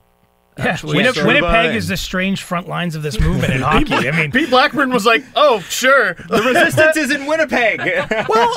But it's got to start somewhere, man. It's part of the reason Matthews was asked. The bright future of the Toronto Maple Leafs. Well, he's an American. Blake Wheeler, I believe, is an American. Matt Hendricks was on Team USA at the World Championships. Jacob Trouba, I think, is also American. All the Leafs Americans were asked. Connor Carrick as well.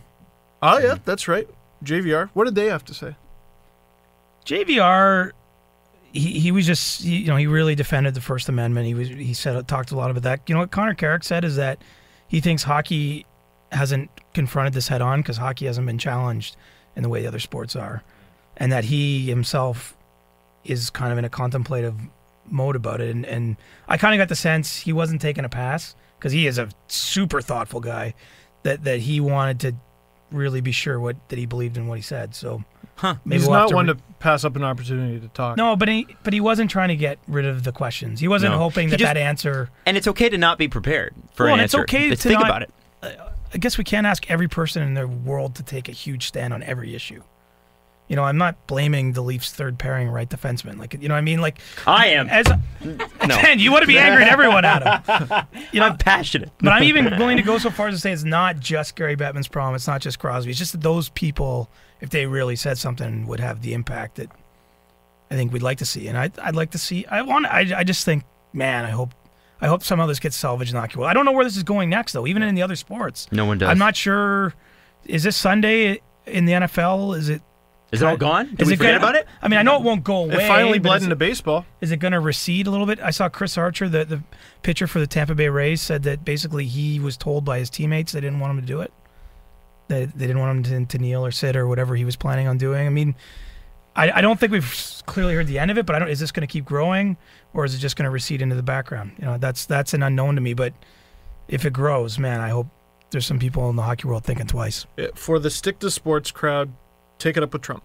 Mm-hmm. He made it about sports. And that's your enemy. That's who let me you need say to be this mad at. too. If you are a conservative, if you voted Trump, if you are a Republican or whatever, the issue is not with you or your ideology. The issue is with decency, straight up. And it's how we treat our fellow people. And I think we need to make sure that is said. Because I know that as I said to Chris on the way in, I was like, man, I can't wait to talk about hockey with you. But I sure as hell am not looking forward to the fallout from this fucking subject. I'm so tired of it. And we still have to hit it. Still got to talk about it. Still got to give our opinion. Still got to do it. I cannot wait till we move past this in a positive, constructive, and take a step forward as a society sort of way. I don't know how long that's going to take, but I sure as hell do not like where it's going at the moment. Jesse, you got anything else? I don't consider myself one of the smartest people or the most knowledgeable about politics, but I always side with team human race. I always say that. I'm always on the side of people and other humans because life is hard and someone's trying to make life difficult for people, and I'm not on that team. I mean, it's a simple, but I think the right way to put it. I'm cheering for team human race. And I'm on team and Jesse. I feel bad for constantly being like, and now we go to Jesse for his comments. No, but it's a fair thing to do because I am a visible minority, so I definitely feel like I should say something. Yeah, well, three white guys going, here's what I think, without asking you. So. Well, I figured you should jump in. I mean, that just makes sense. I would shut you down if I didn't want to say anything. I'm not afraid to do that. Chris, thank you so much for making time for us today. Man, that went quick, and that was it's 2 hours show. A thick show. Yeah, it was 2 C's. Especially what you had to say about how you're thinking inwardly. You echoed a lot of the things that I've been struggling with for the last year and a half. And I just want to say I appreciate you saying it because it was said in a way that I don't think I could have said it. I just have not been able to articulate it in that way. And in so many ways, you're very good at that. That's your strength, is articulating things that I think people, find complicated with hockey. And so thank you for saying what you said. And thank you. Hockey isn't that complicated compared to the last half of this podcast. That's true. And I really appreciate the fact that you came on and made time for us and told us all that you told us about the Leafs, man. Like, this is going to be, I think, a special and an exciting year. Who knows where this goes, but it should be a lot of fun. It's going to be an awesome season. I'm not just speaking to the Leafs, but I'm legit pumped. And if we're being totally honest, because how can we not at the end of that? That was like open the vein. And not every season am I excited for, just because sometimes the summer you feel isn't long enough, or maybe the storylines aren't getting you. I mean, you see Laine score a couple goals last night. Matthews had a great night. His goals were amazing. McDavid is just going to rule the league this year. You talk about best lines in the league. That line they have in Winnipeg is a destroyer of worlds. This is so exciting. It should just be called the Laine. I had one little personal question for you though. All right. On Thursday, I have my fantasy draft for my hockey. Oh. Some sleeper picks I should be looking at. I have a better question. Is this cheating? Insider knowledge. So what counts as a sleeper? Someone who's certainly not like McDavid or Matthews or Nylander. It's or... a bidding draft too, so you have like $200. Oh, So man. like, who can I get on the cheap? Who's going to overperform? That is dollar amount. So bad at Whose fantasy PDO is sports. going to explode this year? A typical 8-goal scorer who you think has a shot at 15 or 20. 20 would be nice. 20 would be nice. Zach Hyman? He was the first name that came to mind, but I don't know. No, I need somebody like. No, you can't be drafting Leafs though, because I'm Yeah. assuming it's mostly Toronto-based crowd. Entirely. Yeah, I need they'd know somebody it. on, like, The Leafs are going to be Dallas. overvalued. That's Like, true. Yeah. Yeah, Last I. year, yeah. freaking Komarov went like the second round. That's so stupid. Oh, tell me you're not in a league that values hits. Oh yeah, hits is a stat. Matt Oh, Martin, my Martin God. was on a team because yeah. I made a mistake years ago of valuing penalty minutes too high, and I think the first overall pick was Zenon Konopka. Ooh. Yeah. It was, Cody McLeod always gets picked up on the waivers. well, okay. So maybe Chris, someone do you think? along those Yeah. lines. I'm going to have to give you someone. I'm not even punting on this. I just, Can you send me an email? yes, I'm comfortable, and you guys can share it too. I'm honestly not trying to avoid it. My brain is not working right now on that. All right, so we're gonna get an email. Well, if the league is designed as you described, and he's not. So do you need is the goalies get heavily valued? I find goalies like tend to win you fantasy leagues. Yeah, because there's a strict goalie category, so goalies have their own 4 stats. I think it's wins, save percentage. Goal like against, I would bet on saves. like Scott Darling, probably going a little higher than people think. You know what I mean? Because Good I defense. think Carolina's going to be good, and I think Yeah. he's good, but there's an unknown there. He's going to play a lot. I think Cam Ward's days are done. Steve Mason? Maybe, but that's risky. Yeah. Well, Yeah, I don't think I'm gonna You buy like high. you like living dangerously though. You've been a Certainly Leafs fan do. all this time. I so know. What about Antti Ranta? He'll You play know? a lot. He'll play a lot, and the Coyotes are stronger on defense. you can get him dirt cheap. You have a could probably team- sneak him in there. Well, I guess it's You'd you're probably be, bidding. like your third goalie though. Yeah, but you could have a team that's like an expensive goalie, and then maybe a guy like Darling, and then maybe a guy like Ranta. Yeah. Be a pretty flushed out little. I gotta lineup be able there. to think of somebody that like no one's really thinking about that's gonna probably have a good He's year. gonna score 25. While you're thinking, if the league is designed the way that you've described, he's not exactly a sleeper, but Dustin Byfuglien would clean up. He's going to get a ton of points, and he's going to get a ton of No, penalty he usually minutes. goes high every year. Yeah, and especially with the crackdown, Yeah. like he's going to spend a lot of time in the box. Yeah. How does Martin Jones in San Jose? I mean, I don't know if the they're as good. Sharks I don't know are- what they Yeah, are I this year. don't know. Are they gonna be good? I mean, I think they're as good as Martin They're Jones. not going to be bad, but Anyway, Chris, any thoughts? I'm dead. You know what I would do?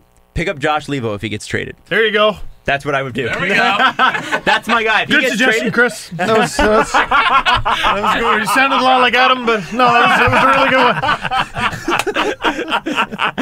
good one. Chris, it was a pleasure having you on, man, and I hope we can have you on again soon. I know that the next time will probably be over phone because that's That's just fine. the way Whatever. it I'll is. come in. Huzzah. That'd I'm be not great. that busy. Oh no, just every show and every game and every radio. That wasn't even television. modesty. I'm serious. We could probably find a time. All right. Well, we will again. We'll check up with you in a couple months, and if you want to come in sooner, you walk in here anytime. Okay. So by then you're saying that's when Matthews and Nylander are 1-2 in league scoring, and you guys. Can you imagine? I've actually really, whether it's this year or another year, I'm excited to see what happens when the Leafs are like fully on their way, and you guys are just going to be like little giddy school children. Well, yeah. You already kind of are, but But now it's What? like, yeah. Now it feels like it's Thursday, and Friday's tomorrow. don't get and it's spoiled coming. by it though. That's my one piece of advice. Okay. I remember going to Game 3 of that Cap series, and it was just so. It was like a love-in. It was like a big civic celebration, and I was thinking it will never be this good probably, because the expectations are going to just make it be more dread-filled or like. I don't know. Remember the joy, because it's still meant to be fun. Remember that if they're in the second round, they got to the effing second round. Joe Bowen's voice, like he as a play-by-play guy, it has a lot of subtext to his voice, and the subtext was, "Holy shit! They're leading the series! No way! I never thought in a million years, and here they are!" And then Game 4 happened. All right. We will be back Thursday. Thank you so much, Chris, for coming on. Leaf season starts next week, isn't it? I'll be in Winnipeg next Wednesday. Oh my God, Liney Matthews. Our next show Is that the will first game of be. the season? Yeah. Winnipeg? Oh. yeah, because on a Matthews is Wednesday. better than Liney. Oh, okay. You So. see, because proven. Won the Calder, end of debate, it's done. Next week, next week, 2 days from now, will be our first Just the Three of Us show, I think, since July. Yes, we do. Sorry, Jesse. So, hey, thanks so much, Chris, and we'll wrap it up later. If you want to take it off, you can. No! Follow the guys on Twitter at Steve_Dangle, at Adam WYLDE, and at Jesse Blake. The Steve Dangle Podcast. Brought to you by Panago Pizza. Order at panago.com and stuff your face with deliciousness.